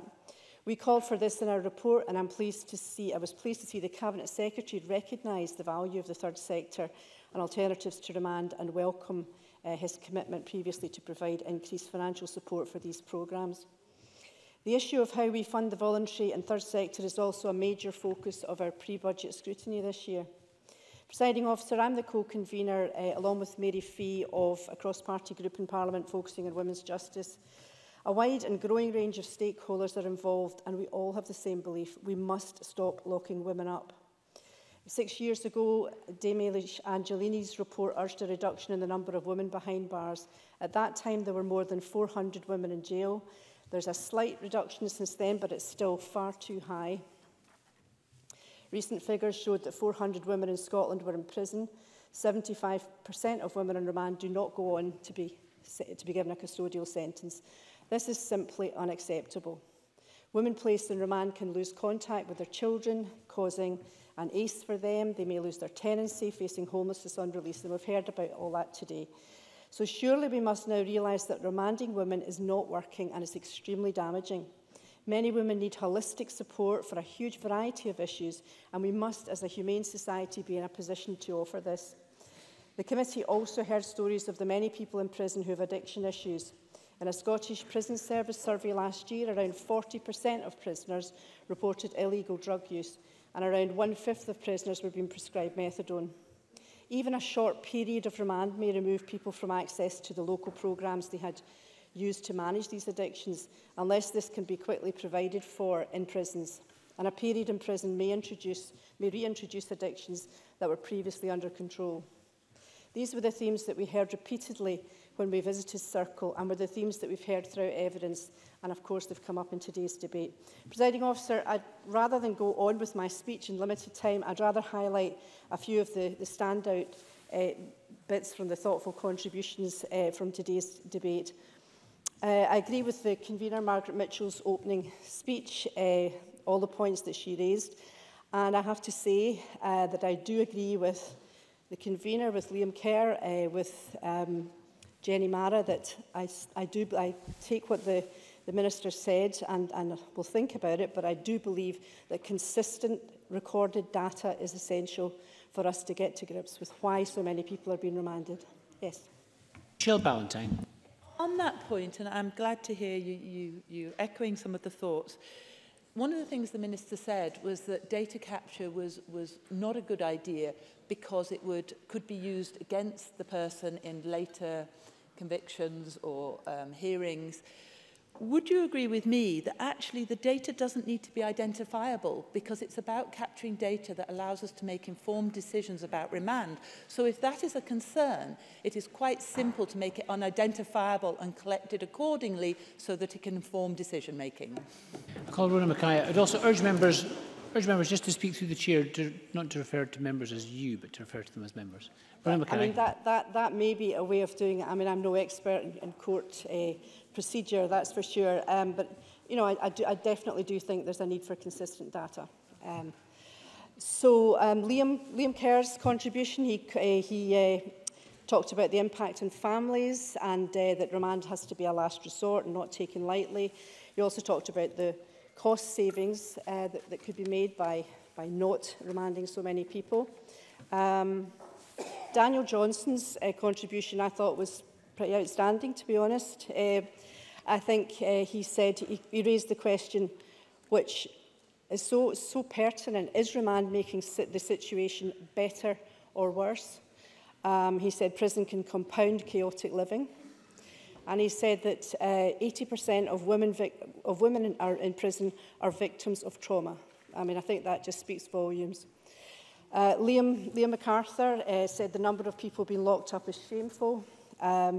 He also talks about disruption to family life and mentioned, of course, that imprisonment is an adverse childhood experience, which we are now aware of, and the need for community alternatives to be viable and certain. And he also said that funding must be secure for the third sector. Shona Robson argued for a progressive approach to justice, said the number of people on remand is too high, and also talked about the impact on women and the fact that visits are significantly less than men. She's pleased that the revised guidance has been issued by the Scottish Government, and so am I, and also said that victims should also be supported. Maurice Corrie said we need to know the reasons for remand and that the lack of support in community can sometimes be a reason. Fulton McGregor said remand prisoners are restricted before they've even been convicted, that we must work together to reduce the need for remand. Also talked about the access to medication being delayed and the effect on mental health, the effect on children and families. Mary Fee, can I join with Jenny Mara and just congratulating Mary on her amazing commitment to the impact on women and families for such a long time. I think it's very commendable. And she said that further understanding must be needed as why women are at greater risk of reoffending. She said it exacerbates health issues and funding must be guaranteed and tailored, and I couldn't agree more. Ruth Maguire, again, fantastic contributions, speaking about families and children, about her visit to Kilmarnock Prison and the cost of the journey, the stigma for families of imprisoned people, and praised the organisations working with families. Oliver Mandel said that people locked up have not been found guilty of any crime, and that there was a lack of opportunity inside prison. Stuart Stevenson talked of different patterns throughout prisons and throughout the country. Talked about his experience at Glasgow Sheriff Court on a Monday when 59 cases were heard, and asked how much time could then be given to considering remand. And he suggested a study of those who go on to be sentenced. David Stewart's contribution was amazing. He talked about the health implications on remand, the limited services available, says information sharing is a must, and really that it's a postcode lottery for care. And 70% of prisoners have some form of mental health issues, and this has to be addressed. And he's asked for a national screening for prisoners on remand as well at that point. Richard Lyle talked about remand being a last resort and recalled his experience as a GP, said women are suffering disproportionately and the cost of prison is high and needless, and remand is not effective. I don't know how much time I've got. I think probably bring your remarks to a conclusion now, Ms. McGrath.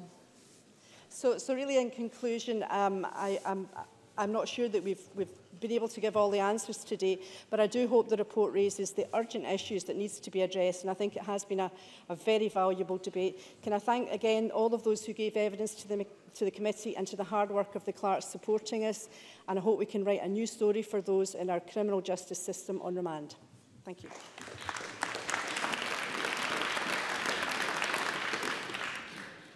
Thank you very much. And that concludes our debate.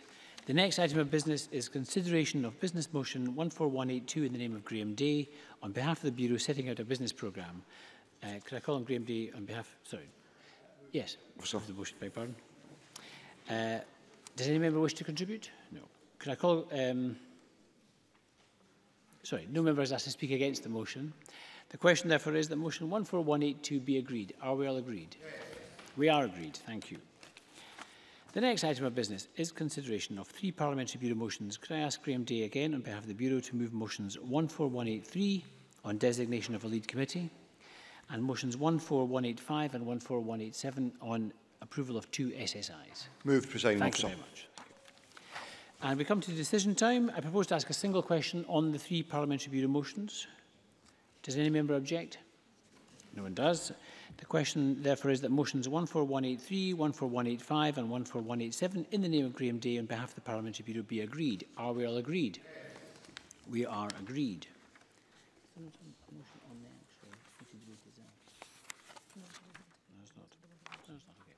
And there is no division on the committee report itself, so that concludes decision time. We'll now move on to members' business in the name of Sandra White on the 75th anniversary of Age Scotland. We'll just take a few moments for members and the Minister to change seats.